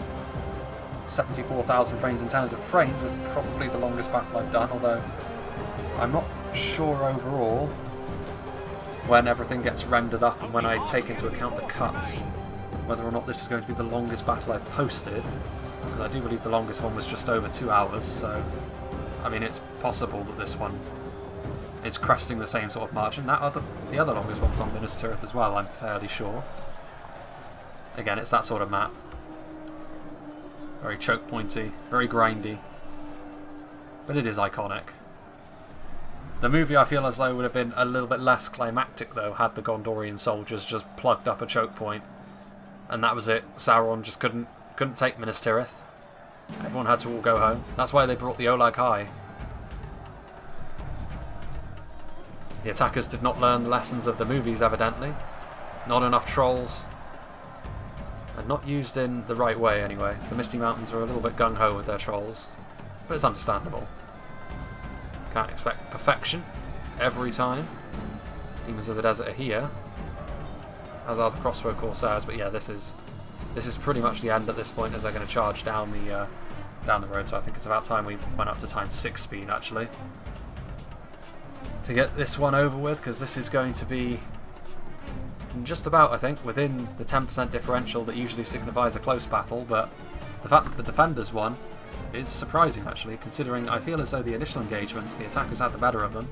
They could have afforded to be very pleased with their efforts, and even the choke point just through that gate there was not great for the defenders, I feel as though. But this one over here, the back and forth that took place, the defenders were able to leverage what range units they had left. The Rangers, Cardlin, the Ones of Elos Tyrion, the Crossbows, the Hearthguard. It would have only been better, actually, if Arthedain had saved their own Rangers from earlier, but even their marksmen were useful. That's going to be just about that then. There's only one army left on the field, which I would assume is Harad. But yeah. Pushing forwards, the Dunedain Captains chasing down Crossbow Corsairs, and actually, yeah, it's going to be this unit, isn't it? The Black Serpent Bodyguards are the only ones left. Obviously not a great deal of utility to be had later on in the battle. At least the Númenórean Lancers tried to be useful, even if it was a somewhat fruitless endeavour.